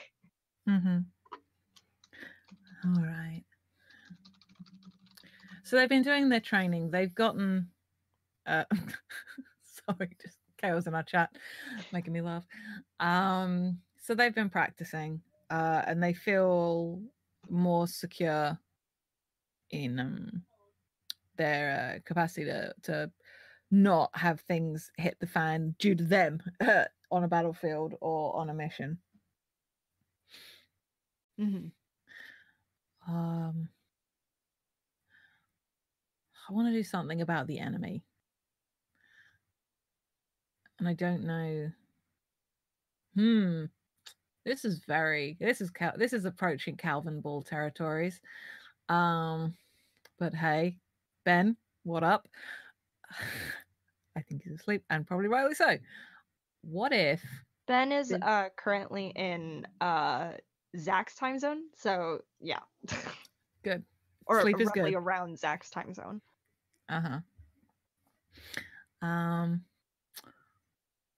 What if?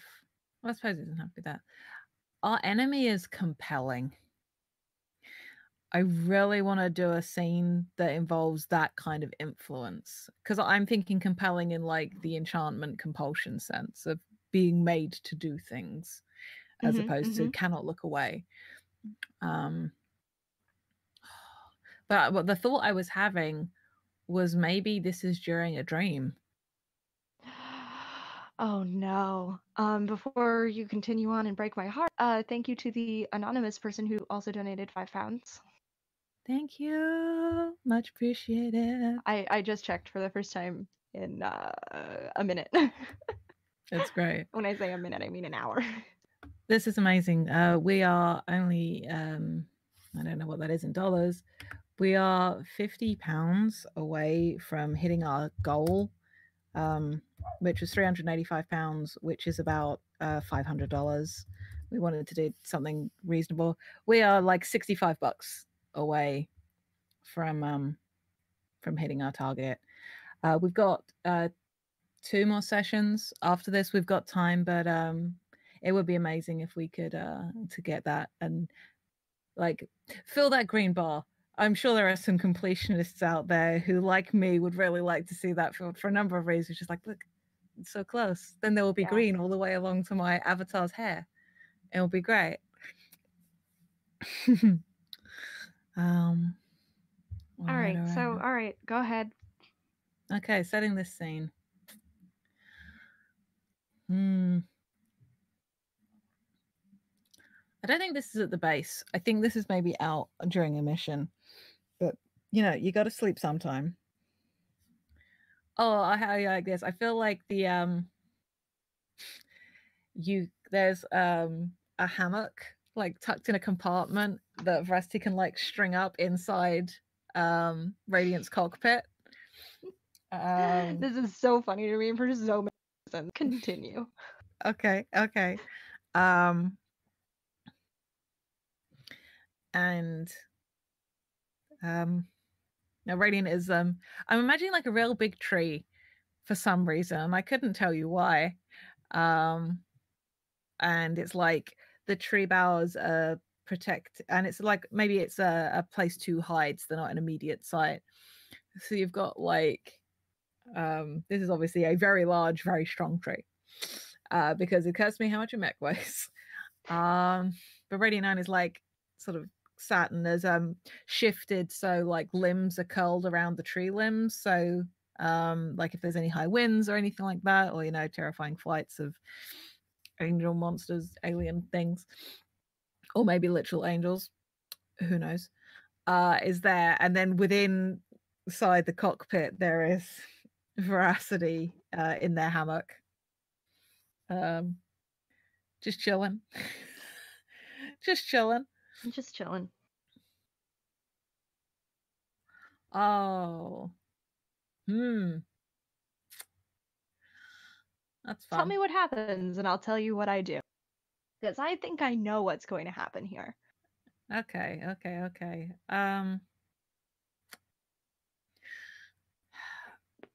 So they're dreaming. I was gonna say, what does this dream look like? Because I don't want to necessarily prescribe Veracity's dream. Oh, it's Veracity's dream. Yes. Oh. That doesn't exactly change what I was thinking, but it kind of makes things a little bit more dramatic. So even better. Love it. I'm going to do this again because I think it's hilarious. Veracity is dreaming of the ocean. You are so on your bullshit, and I respect every one of your choices. Listen. I'm listening. Okay, now listen. So I think they're just laying in the sand.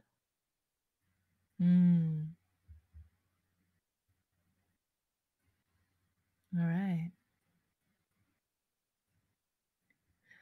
This is good because we had something in Stew Pot a little bit like that too. It's cool. And I think it's a voice, like on the rushing of the tide, like the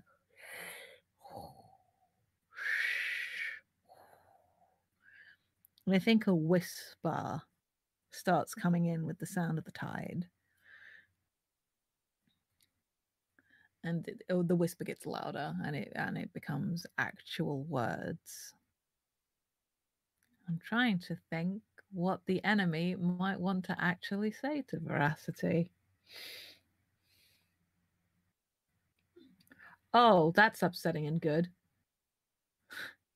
The voice is because legendary enemy. Who knows what they can do? I can't remember if we said unknowable. What was that fourth thing we said? Compelling. Yeah. Is beckoning Veracity into the water. Oh, of course. So here's what I think happened. In the dream, Veracity kind of hears this voice on the wind and sits up. And it sounds familiar to them in a way that they don't quite remember. It sounds like someone saying their name. And they take a couple of they kind of like stand up and they're kind of like looking around. And they do head towards the water. And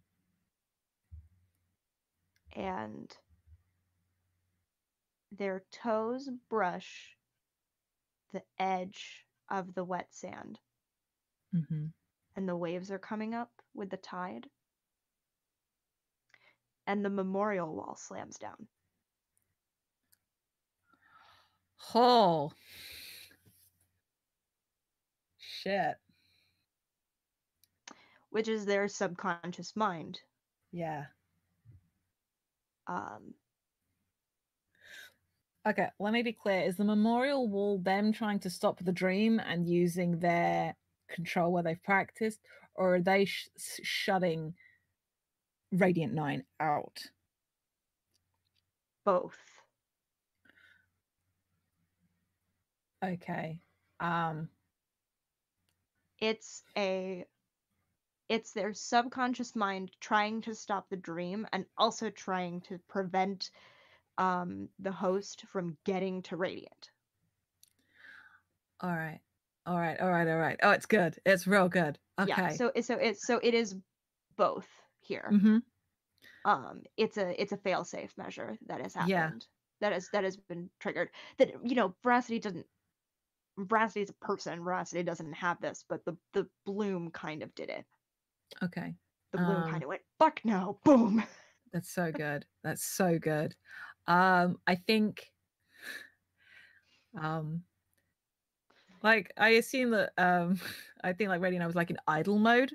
Mm-hmm. Like sensors on just to take in the outside world, risk of threats, yada yada yada. And in their sleep, Veracity slamming the wall down is like the equivalent of like a door slamming in your house. Yes. Like, because obviously they maybe weren't, it's just like the gentle flow of information, like, and maybe you could hear like the noise from downstairs and somebody shuts the door. It doesn't hurt in the way that being like super conscious, but it's like immediately snaps them to notice. And they can't wake them up through the link because the memorial wall is up. Yep. What they can do is unloop their limbs, and they literally oh god, that's bad. Are they panicking? How much are they panicking in this moment? Very much so. Are you kidding me? I'm sure that they're panicking. They were asleep. Okay, all of a sudden the connection was cut off. They retract their cockpit as much as possible around where Veracity is asleep in the hammock and jump down out of the tree. Bam! So the like literally like trying to like just wanted to make sure that they weren't going to go flying out of their hammock and brain themselves on the inside of the cockpit. Oh my god! It's more like if you've ever been in a bunk bed or like I'm imagining like you know those module hotels in like Tokyo, like the space is now that small, maybe even because it's not in piloting mode. And it's just like getting jostled around in something that size rather than having the space to fly across like a chamber and build up momentum. Right. Yeah. And starts blasting the external speakers. And it's like a really fun upbeat song because I like that kind of vibe. It's like something, oh god, is it Wake Me Up Before You Go? Like something like that. Oh my god. Yeah. Veracity rolls. Or it's 9 in the afternoon by Panic at the Disco. It's 9 in the afternoon. Oh, it's 9 in the afternoon. I Please. love that song. Yes. Hi. It's us. It's 9 in the afternoon. Veracity rolls out of the hammock, hits the ground, wakes up, like yelps. And they're like, I put another tally mark in desync. Because rip us. And they're like doing that thing where they're like half asleep and they're like, what the fuck? What the fuck, Radiant? The memorial wall's still up. How long does it take Veracity to realize they put the wall up? A good few minutes. So you've just got 9 in the afternoon blasting on loop. Yeah, that's real good. It's like 2 rounds of the song, and then Veracity's eyes just go huge, and the wall kind of like gets, it doesn't even like fall down. They rip it away and they go, "We need to go." Oh, visual. Both of them are hit by this. It's almost like the remnants of the dream, and both of them get this visual of like a dam bursting and the ocean floods through both of their minds. And it's like a bell being rung, like the remnants of a voice with this rush of water like just echoing through. Yeah. Love to game. Love to game. And Veracity goes, "We need to go. We need to go. We need to go right now." Yeah. Radiant doesn't even like question, just like the cockpit like expands and like the bits, the controls like fold out of the walls ready for Veracity to hook in, because even though Radiant can move themselves now, they don't need to be piloted like that or to pilot like that. They prefer to, and it's sort of like being fully connected with Veracity in that moment. And I imagine also being actually connected and rigged up like that is a measure of safety for them. Mm-hmm. Oh yeah, when Radiant is like in running mode. Yeah. Or even in flight mode. Sweet. I need to quickly bio break and get some more water. Do you want to run down the rest of the schedule for the stream? Yeah, I can do the schedule. Sweet. Be right back. I am gonna. Yep. Okay. Hey gang, it's me. It's me, your boy. It's 7:00 in the morning. Sun is rising. The tank is clean. Sorry y'all. I'm loopy. Okay, so rest of the stream. We've got an hour left in this one, and then we'll be nudging Marian in order to make the trade over with Dora at 8:00, or roughly 8:00 Eastern Standard, which would be 1 p.m. For those of you who are not in the United States, who are in the United Kingdom mostly. Jade and Anya and Dora will play for the Queen, followed by Ride or Die, which is Ride or Die. Hilariously, I was writing the schedule for this and I went, Ride or Die is a hack of a game by Alex Roberts, and For the Queen is a game by Alex Roberts. So it's kind of the Alex Roberts Power Hour, or Power 3 hours. I don't know. And then at 11 a.m. Eastern Standard Time, Zachary will rise and join us and close us out with a session of Spirit of 77, but wrestling. Get to, hold on, I gotta scroll up and find this overlay so that I can get it. Oh, no, it's not here. Where did this go? Do you remember what he's calling the, fuck me, I forgot what wrestling terms are. Is it a SmackDown, a Showdown, a Rumble? Here it is. The Knoxville, Tennessee, one night only. Oh my god, League of Jesus Christ! In the preview on Discord, it's a way too. The League of Appalachian Wrestling presents the Marble City Slam Fest. So close out this happy stream with some wrestling, which will be very, very good. That's good. For those of you that maybe aren't regular listeners and just saw a cool retweet from one of the awesome people watching, or one of our guests, or one of the game writers, if you like the way we play game, you can on Mondays every week, Follow the Leader releases new episodes. That's at FTLcast on Twitter, and you can find us on all your podcatching devices. You should also check out our awesome friends and cohorts at Roomware Pod. They also release on Mondays. They also release on Mondays.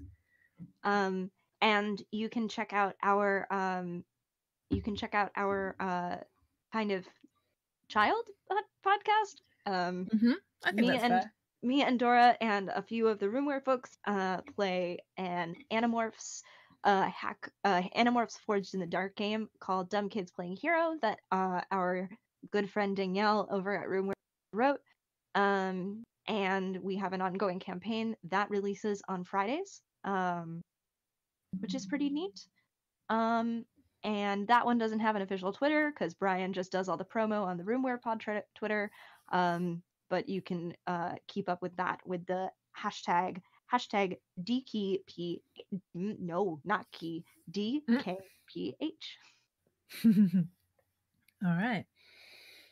I'm going to quickly get, if you don't have it to hand, we should drop the link for Random Access Histories into the chat. Yes, you should buy this game, which Ben Roswell, a good friend, actually wrote with Dora in mind. This game was created for Dora specifically, and it's very, very good. Yeah, we played it on a live stream, which is why I have one of the earlier versions of it. Yeah, we've actually played this game. Dora has played this game on live stream twice now. Because they played it with you and they played it with Danielle once, which was one of our first crossover things. One of them. One of the early days of our cohorts, and now we have a baby podcast. I feel like that's the terms. Okay, just grabbing the link.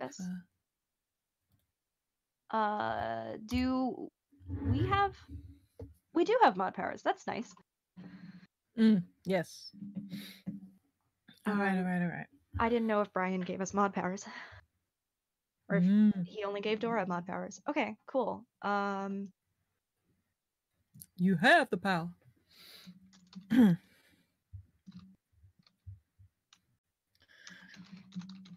It's my scene, right? No, it's mine. You said it was the follow-on. Oh wait, no, it is your scene. It is your scene. I lied. You set the dream scene. I did do that thing. No regrets. Why do I feel like we're missing a card? Which one? On the board. Have you looked at the whole deck? No. 1, 2, 3, 4, 5, 6, 7, and then it's back to you to do a scene because I did the first scene. I think. No, I did the first scene. I think we're missing a card. Huh. No. All right. 10, 21, 22, 23, 24, 25, 26, 27, 28. No, we're correct. We got the right number of stuff. Because it was like 13 each. Effectively, we made, and yeah, that's correct. Because we've had 2 desyncs and then the number of cards. We're correct.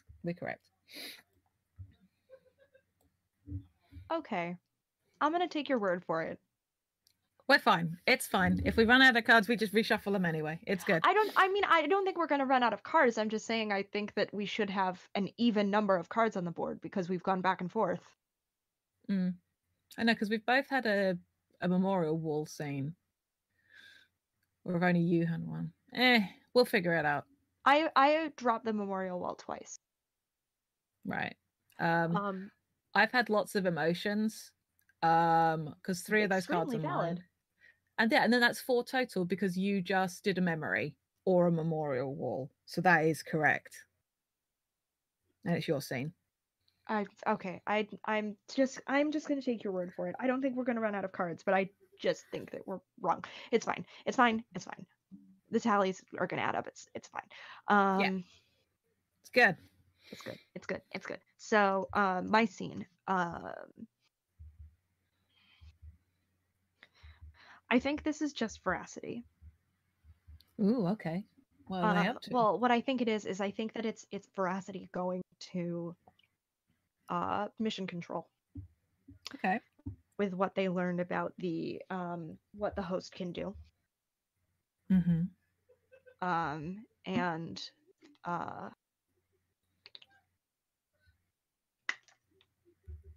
kind of just like explaining what happened and like leaving out like the part where Radiant was the one that woke them up and being like, well, how did you do it? And being like, well, I was able to, shake it off. Like I didn't I didn't listen to it or anything.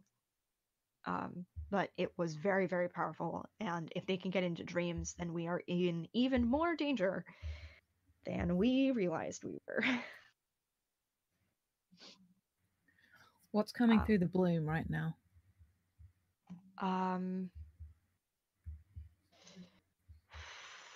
Fear. Mm-hmm. Lots of it. Yeah. Like to the point where I think Radiant doesn't understand how the can't tell. I will be right back. Hold on a sec. No problem.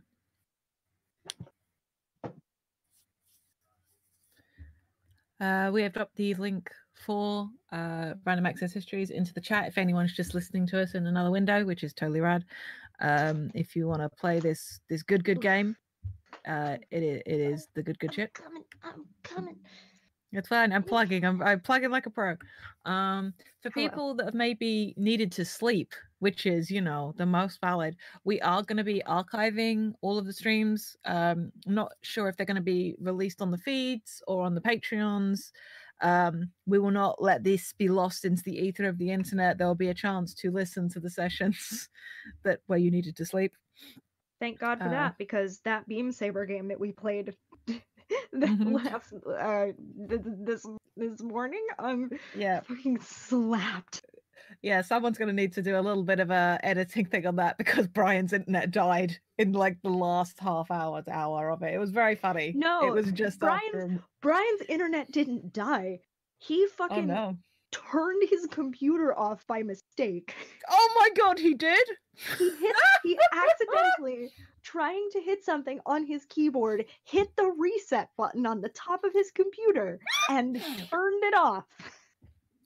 That just tracks with how well Brian was rolling because he forgot to do his character sheet properly. Brian had a fucking time with that game. It was very funny. He did survive Stew Pot, though. We all talked about how he was probably going to die, and then he didn't. So, Bless him. Bless him. Love Brian. All right.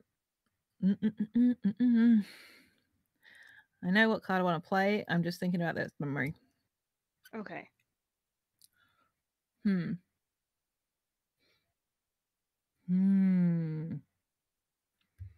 I think I have an idea of a vibe. I think we haven't had any hearts yet. Hearts are memories tied to people. Oh. So, Oh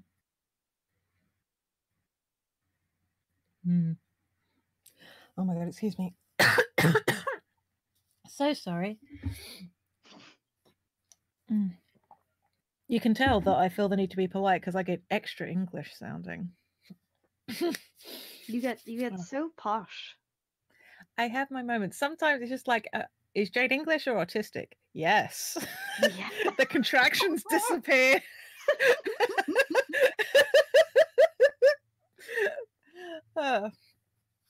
Hey Diva, welcome back in the chat. Awesome. Haven't seen your URL a little bit. So you said it was fear. Fear. 100%. 100%. How long has Veracity been piloting with Radiant 9?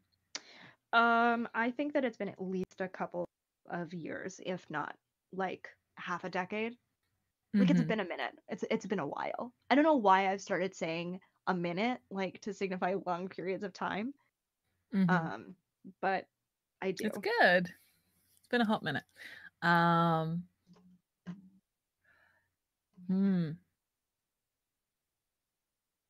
This is at a distance. A slight difference, and it's one of those another ones where Veracity sees themselves from the outside, because this is Radiant 9's perspective on a matter.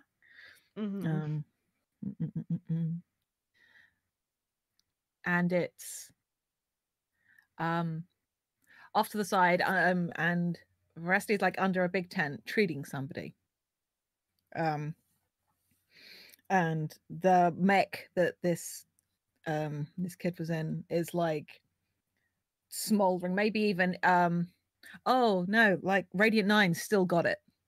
It's still like, because obviously evac, that's what they do, Right. and this kid is terrified out of their mind, and Veracity is like treating them and getting them patched up, and like their voice is so calm, and their compassion, there's it's not that it's without compassion, but it's like, I don't know what Veracity's bedside manner is like when they're working, but depends on who it is they're working with. Yeah. I like the thought with that world, like they're telling this kid a story about something they did that was utterly buck wild. Yeah. But their hands are completely steady. And it's almost like there's a disconnect. This weird story that they're telling, and their hands are just like working. And this kid is starting to calm down.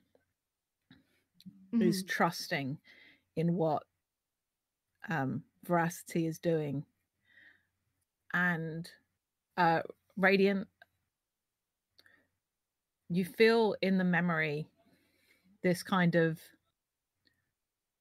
awe, almost like, because this was before being awoken, but just sort of like this seeing somebody being so good at their purpose, but while working in a way that is outside their parameters, almost like the way that an artificial intelligence might interpret that. Oh. And I think the last bit of the memory is from a distance, and Rusty hears in their own voice, "You're going to be okay." Oh. Oh, good. All right. Putting that right into sync. Beautiful. Because I think the thing that Veracity does is that it's like they're like kind of quiet for a second while like whoever it is, their superior officer or whatever, is talking to them about whatever it is that they're saying. And they just kind of take a deep breath and they go, like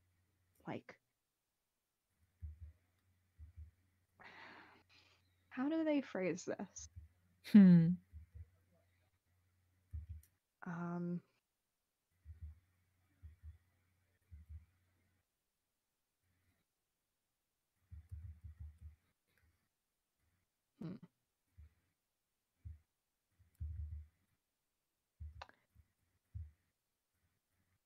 We'll make it work, whatever it is we have to do. We're not going to lose this. Just like taken that quiet reassurance and just been like, okay. Good shit. All right. My scene. What do I want to do now? I feel like it's got to be something like working on engaging threat, though it could be a smaller scene, which I actually kind of want more.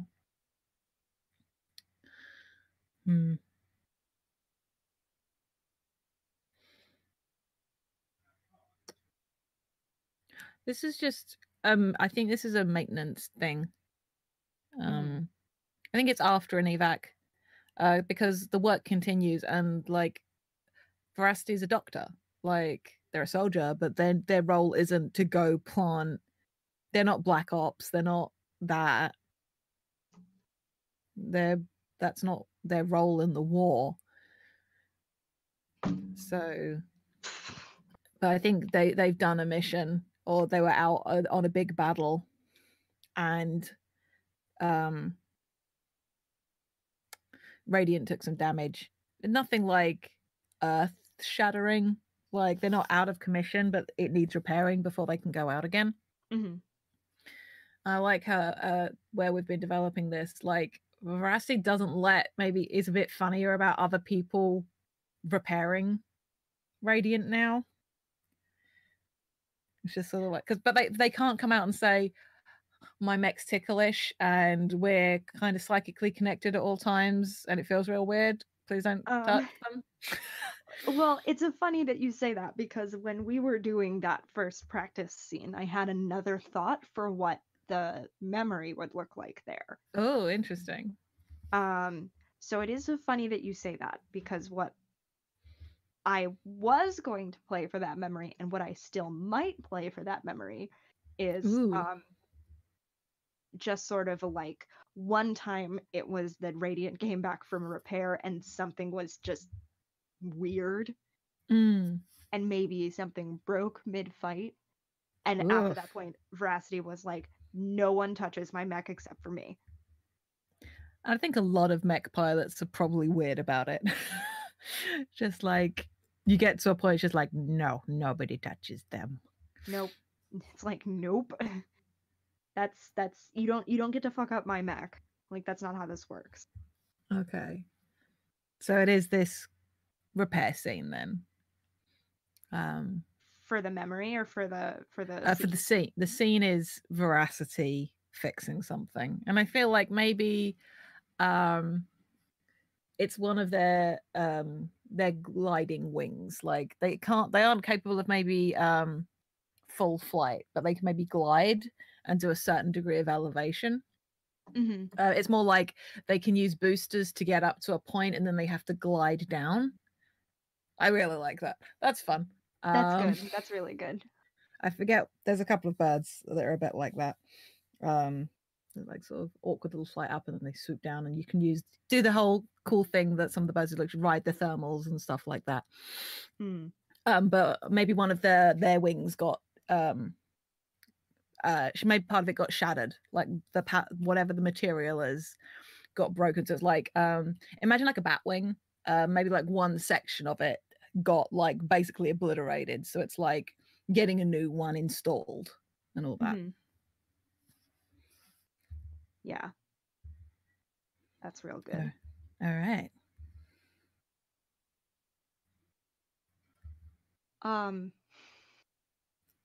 Do I just play that as my memory? You can, yeah. I mean, I don't really have any other ideas. Yeah, sure. I think it's expand definitely on it just a little more. What? Do you want to expand on it a little more? Just like, so what was being repaired, and like, what does this look like? Is this them chewing somebody out? Like, yeah. Paint me a word picture. I think that the way that it bleeds out a fair bit over the course of this. I don't think that it's like a conscious thing, but I think that it's very much like Veracity is just working very, very intently, and when it just kind of like bubbles up that like there was this one time and it was just like, it was something that should have been like a super easy fix, and it ended up just snowballing into this like much bigger problem than it really needed to be. And like ostensibly Veracity was chewing out this tech team, but like from this perspective now, Radiant can tell that it was mostly Veracity being scared that the tech team was that a problem like that like if they were going to fuck up simple things like that someone was going to fuck up something bigger and wreck their mech, and Veracity being like, I don't want another mech, I want my mech, and this is my mech. And if something happens to them, then I'm done, I'm out.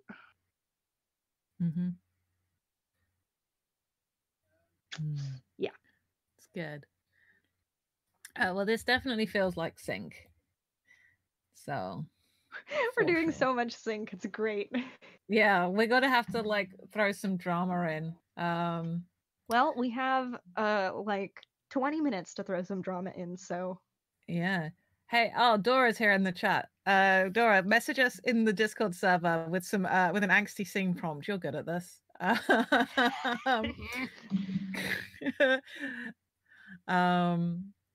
But yeah, I think as this work is going on, the feelings, the bloom that sort of shifts, and it was always like this feeling of safety, because then it's like that trying to stay still. I'm thinking about what it's like being tattooed right now, actually. Oh God, you're so valid. You're so fucking valid. Like if like something's being welded on or welded in place, like that hot scratchy feel as like their wing is sort of extended and this new panel is being put in.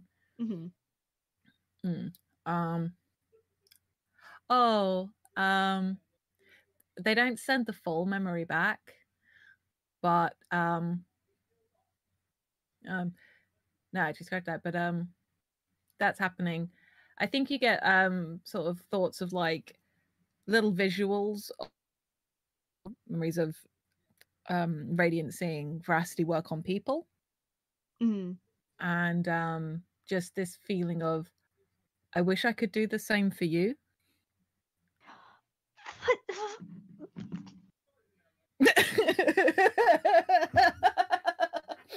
Uh-huh. What the fuck? And then you get the feeling of like the cockpit closing, and I think you get hit with the readouts from all of the sensors from that night where they had to jump out the tree and run. And then you get like the visual of like one of somebody holding somebody, like putting their body between, and you get the feeling of, I will stop you getting hurt first.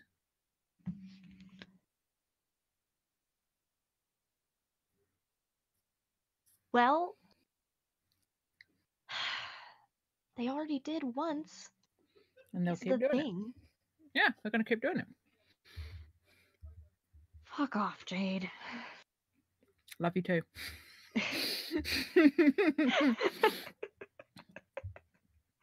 Oh God. Just ruining me. All right. It's your scene, my memory. Oh yay! Dora's saying, telling me to fuck off too. Yay! Yep, we've done it. Doing the good work. Since we're closing in on the end of this, yeah, I am going to say that what happens is the next battle. Hell yeah. Which may or may not be the last one. We will find out. Okay. And it's mid-battle. And they are...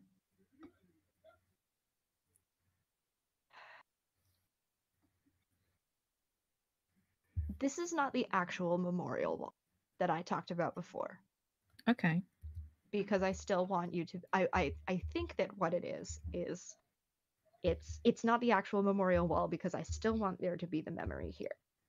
But I think it's that sort of same thing where they're shielding to try and prevent the host from breaking in, because the host has proven that they can filter into Veracity's dreams. And but Veracity, I'm going to play into Wild. Ooh. Because I just realized I haven't yet. And Veracity is going to pull a bullshit maneuver. Cool. Great and good. Yep. And that's probably not going to make Radiant super happy. And you know what? I don't blame them. All right. Okay. Do you say anything out loud that you're about to do this? Because obviously the protective shield is kind of up. So do you say out loud that you're about to do something? Yeah, I think so. I mean, I don't think I'm gonna keep you totally out of the loop of the shit that I do. I just... All right. Oh, what if it's like a moment where Rusty like says out loud, "You're not gonna like this, but trust me." Yep. Mm-hmm. And it's like co-pilot, and they feel Radiant 9 like reluctantly like let go of the controls to give them full control for a second, and they won't resist the maneuver. Yeah, I will say that the last time Veracity pulled a bullshit maneuver like this, they ended up falling out of the sky. So,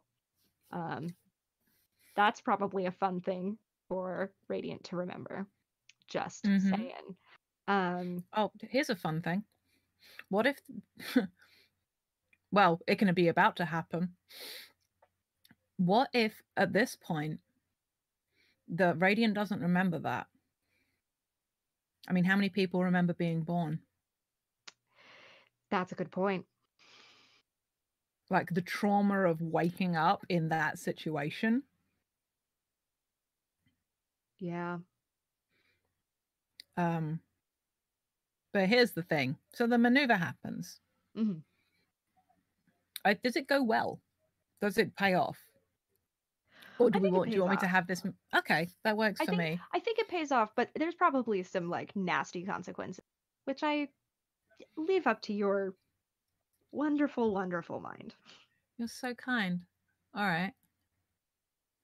I'm giving Jade a lot of power here, people. This was a higher card. Frankly. But yeah. I think you do this. And I think the memory that comes through is when they woke up. Mm-hmm. That's what I thought you were going to say. It's them remembering it. And that's what I was hoping you were going to say. That's why I brought it up. Would you please describe for the audience, for our listening audience, this memory? Because this is something you've written already and it's beautiful. Yeah, I wrote this.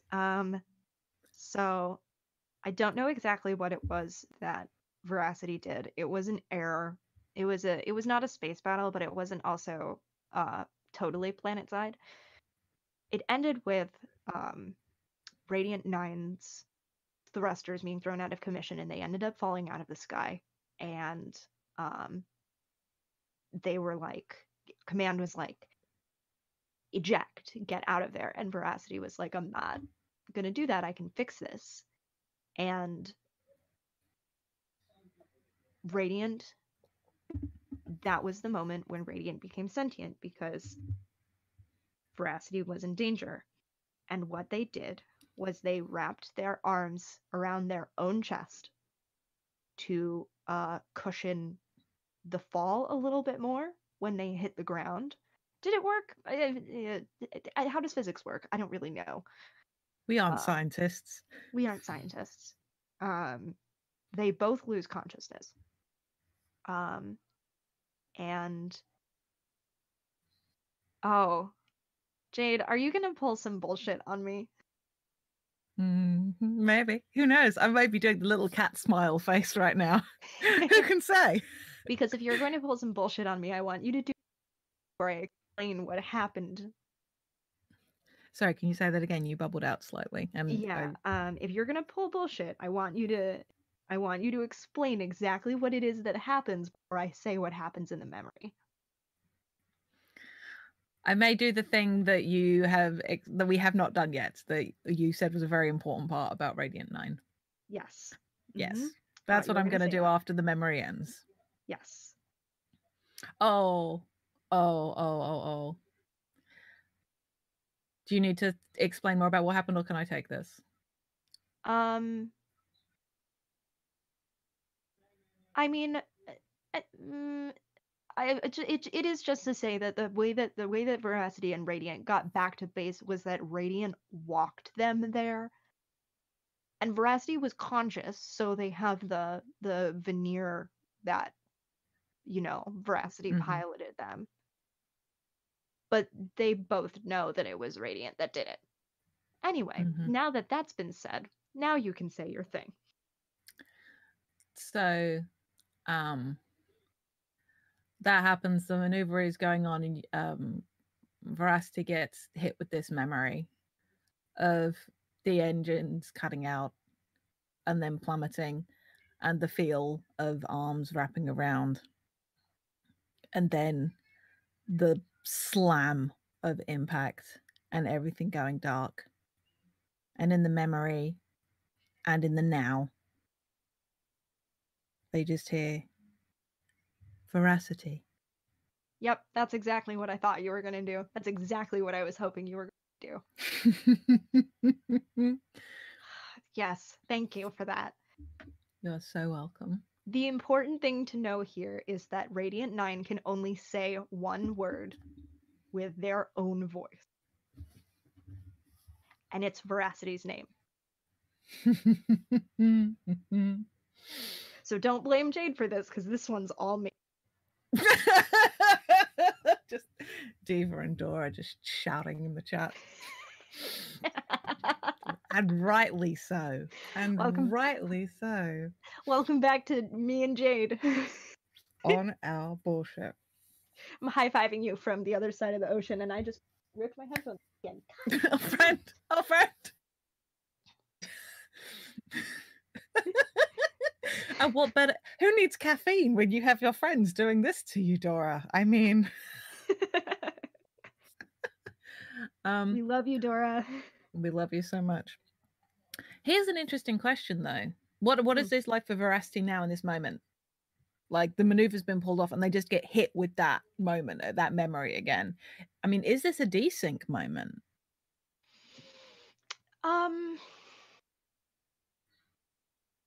I don't know. Because I think the thing is that Veracity remembers this very clearly. Mm-hmm. How could you not?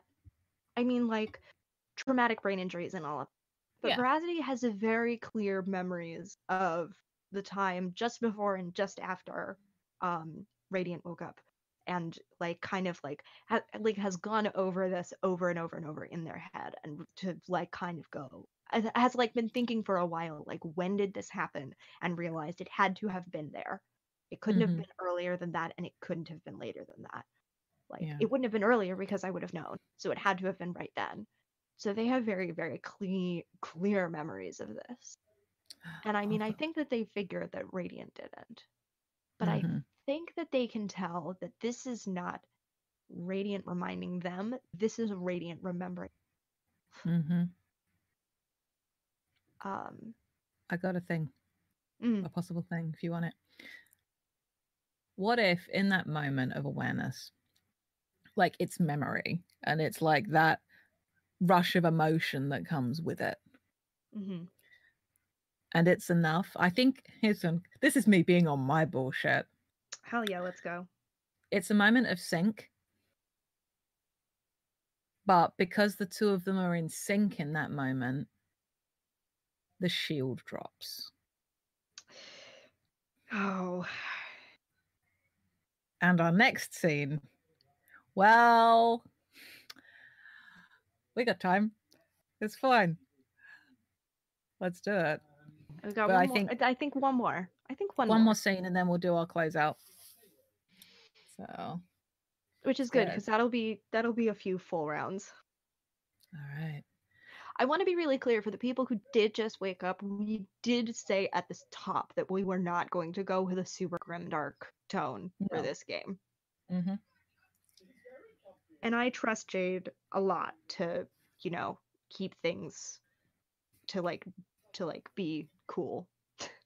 Yeah. I mean, Jade and we wouldn't do all of this play stuff together if we didn't trust each other, Yeah. This is where I'm hoping that you've got a high card in your hand. Really. I'm hoping. Because I think this next scene, I think it's that beach, and it's like a dream state moment. Of course. And it's that beckoning voice from the ocean. But rather than it being like that calm of before, it's like a roiling ocean, and there are black clouds rolling in. You can see lightning striking the water out in the distance. And it's this beckoning voice, but it's not like a siren's call. It's like a voice digging into your brain, calling you forward, and it hurts. Veracity is stood on this beach, and just behind them, so they can't see, but I do like that Dora's incentive right there. But it's all good. I wish I could say something pithy here, but unfortunately it would lie. However. Yeah. And you can, and Rusty can feel Radiant 9 just like stood behind them. And like the two of, oh wait, no, it's a hand in theirs. Yep. But they can't turn away from the water. Their like eyes are locked forward, because I don't want to ruin what Radiant 9 might look like as like maybe a person, because that's a fun thing for another day. If it's something you wanted, but that's there, and it's this voice to come back. We crawled out of the water once. Go back, go back, go back, go back to where you came from. It is not your time anymore. We are taking what is ours. You ruined it. We take it. It's ours. And this voice is telling you to get in, get in the fucking sea. Get in the fucking sea. Get in the fucking sea. And I think before you even realize it, like you're at the water's edge and it's cold. Like Atlantic in like January cold. And yeah, that's where we're at. All right. Fuck off, Dora. I don't even understand that reference, but fuck off. I think everyone knows intrinsically that that's a evangelical Cats reference, without having seen the show. Yeah, but still. So I do not have an ace up my sleeve, but I do have a queen of diamonds. Beautiful. And Veracity has this memory. What does this look like? The cold. Okay. Yup. The cold of the water jerks them back to a moment where they were losing consciousness in Radiant's chest. They were bleeding out. And they weren't sure that they were going to make it. Like really just like that moment where you go, I don't know if this is gonna fucking happen. And they looked up and they realized that over the hole in their chest, Radiant had put one of their own hands. Like they were holding Veracity in. And the thought of that filled them at the time, like kind of like, it wasn't necessarily like it filled them with warmth exactly, but it did kind of soothe them because they knew that Radiant had them and would have them. And there's the water is cold, but Radiant is holding their hand. And Veracity closes their eyes and says, oh shit, what is it that they say?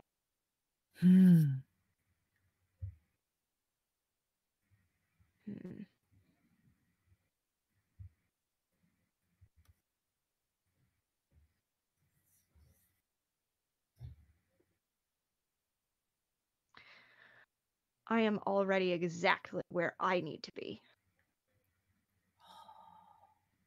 Why don't you go back to the sea?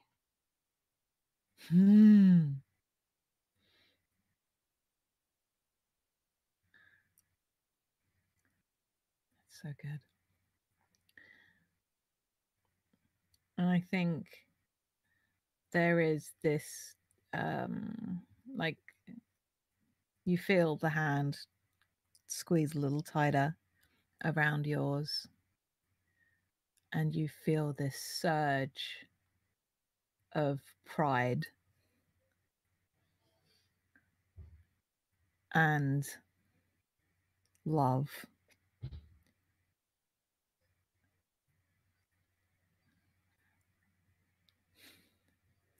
And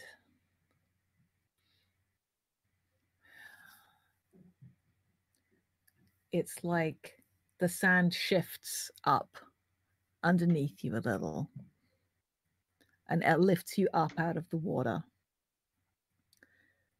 And it's not, and I don't think this is necessarily the end of the dream just yet, but it's that cold isn't there. It's lingering on the edge of your senses, but you are elevated and you are as safe as you can be. And you feel that presence again, and the shield starts to spread up around the two of you. This presence of radiant. Oh, they live up to their name, and I feel like it's like sunshine spreads around the two of you, and it's warm, and it just infuses you down to your core. Very fucking good. And yeah, I think that's the dream. The voice, and the voice stutters for just a breath.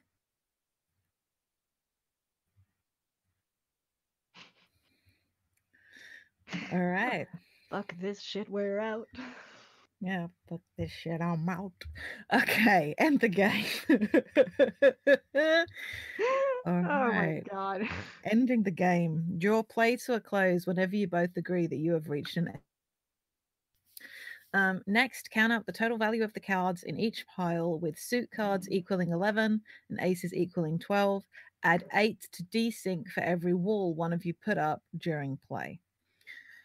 So that is 11 plus 16 in desync. So 27. Just looking at the fact that we have 3 face cards. Yeah, that's 33. So clear win for desync on that one. 8 or for sync. Jade, you sorry, said what? desync. I meant sync. Or Discord made me sound like a fool. Boo-boo the fool. Okay. All right. So use these totals to figure out the general shape of post game for your co-pilot. There's no simple cut and way dry way to do this. A high number in the sync pile might mean that you have fused and become one person, or it might mean you have become the best pilot pair in history. I'm not going to read the desync part because we don't need to worry about that. Once we've decided what the general shape of post-game life is for the co-pilots, we create an epilogue of images from this life, take turns flipping over cards and using their suit and value to shape post-game moments. But rather than role-playing them as you would memories in the main game, focus on making brief tableaus that capture and feel the tone of your future. Go until each of you have drawn 3 cards. So I assume this can be from anywhere in the memory bank? I guess so. Sure, that's fun. So what does this look like? What does these two being super synced? Super synced. I don't think in terms of like what changes out from an outsider perspective, I don't think it's very much. But I do think it gets easier for them to communicate when they've got the walls up. Yeah. I don't think by any stretch of imagination that this was. It feels it's not done yet, but No, the war is they not are done. very, very good at what they do.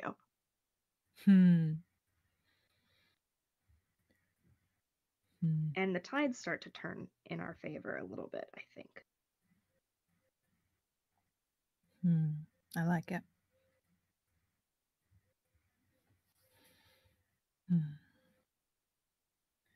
Okay. Let's flip some cards. Let's flip some cards. Calvin ball this for a little now. I am so sleepy. Oh, friend. Well, if we can just do a couple each. Yeah. I'm just looking at the suit. Do you want to start? Sure. I'm gonna bust out the King of Spades as I have it. Might as well. Might as well. What this is this is something that Radiant 9 does with Veracity. They go wake up other mechs. Fuck yes. Because this is the shit I like to hear. Yeah. And it's about making other people to bring them up to Veracity and Radiance level. Like, this is how you resist the compel. One person alone can't, but two together can. This is that good Pacific Rim bullshit. Bullshit. This is people working in harmony. Because fuck hosts and their fucking creepy choral bullshit. Yep. This is helping other people wake up. Yeah. That's the King of Spades.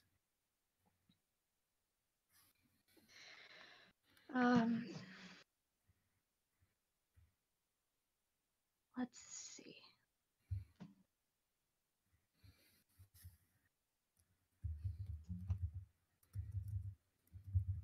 I've got the King of Hearts. Mm-hmm. I'm not 100% sure what this looks like, but I think it's very, very connected to this. Mm-hmm. Where it's like one of the mechs that they woke up comes to them at some point. It's one of the pairings, maybe, because I think that most of the mechs are in a similar boat to Radiant 9 where they can't all speak. But it's very much a like God, I'm so done with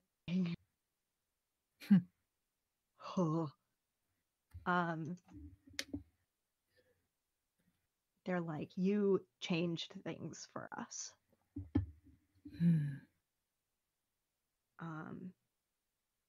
Because I think the thing about the mechs is that like you can sync fine with them, certainly, but like it's so much stronger if once the mechs have woken up. It's like just it's so different.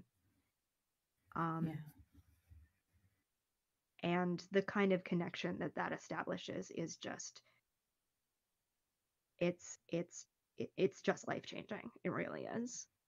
Yeah. All right. I'm gonna drop this one here. The Jack of Clubs, memories tied to places or objects. This is maybe even the last part of time in the war. And this is Radiant and Veracity on a real beach.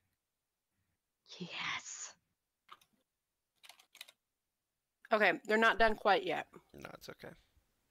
God, I'm tired on you. Yeah, me too. How late were you up? I played in the session before this. Okay, and gotcha. then also I had to make sure it got off the ground. So. Gotcha. Oh, Gail Oh. said, Brian, we need you in live. Hey, yo, what's up? Just checking so we can still have sound for the stream before we close Oh out. shit! We're in the I'm so last sorry. couple I'm so minutes. sorry. I'm so sorry. You're good. You're good. You're You're asleep. It's okay. No worries. But yeah, this is a beach, and the water is warm, and the war isn't done yet. But the tide is almost completely out. And Good that's shit. that card. Backstage peek. Let's see. I want this to be my last one. Oh yeah, You played clubs. I did. Got a diamond? Yeah. I don't have a super high one because I played the Queen of Diamonds already. So it's just the 9 of Diamonds, but I think that's good here. Because I do think that the thing is that it's not that there's not a definable word for how Veracity feels about Radiant 9. But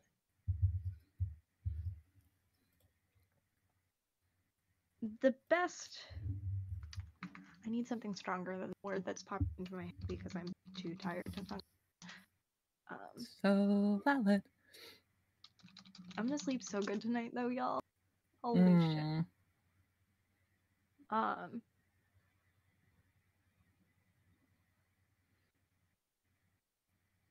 The best word to describe actually,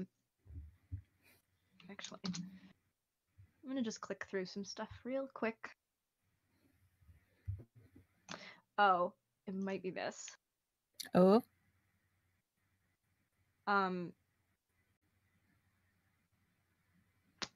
Nope, it's this one. Indispensable. Ooh, good. That's the word. That's the best word that Veracity can think for describing how it is that Radiant means to them. Well, alrighty. Because other words are just too small. Oh, good. All right, then that has been Chaos and I playing Random Access Histories. You should go check out this very good game by Ben Roswell. It is cool as hell. It's a really good fucking game, y'all. It is 5 minutes until our next session. It's going to be myself, Anya, and Dora playing For the Queen and Ride or Die, which is a hack of Starcrossed by our own Danielle. You should stay tuned for that, or go tell your friends about that, or yeah, stick around. We'll go over donation incentives and all that on the next session. I've been Jade. You can find me at Jade Oxford Rose on the Twitters. I have been Kales. This was really fucking good. You can find me at Citadel of Swords on Twitter now. A functional human being. I don't mind you going to find me now. All right. We're gonna bounce, and we'll be right back in 5 minutes with the next game, session 7. Yep. Thank you for tuning in, everybody. It's been grand. Peace out, y'all. Bye. I'll talk to y'all on the flip side.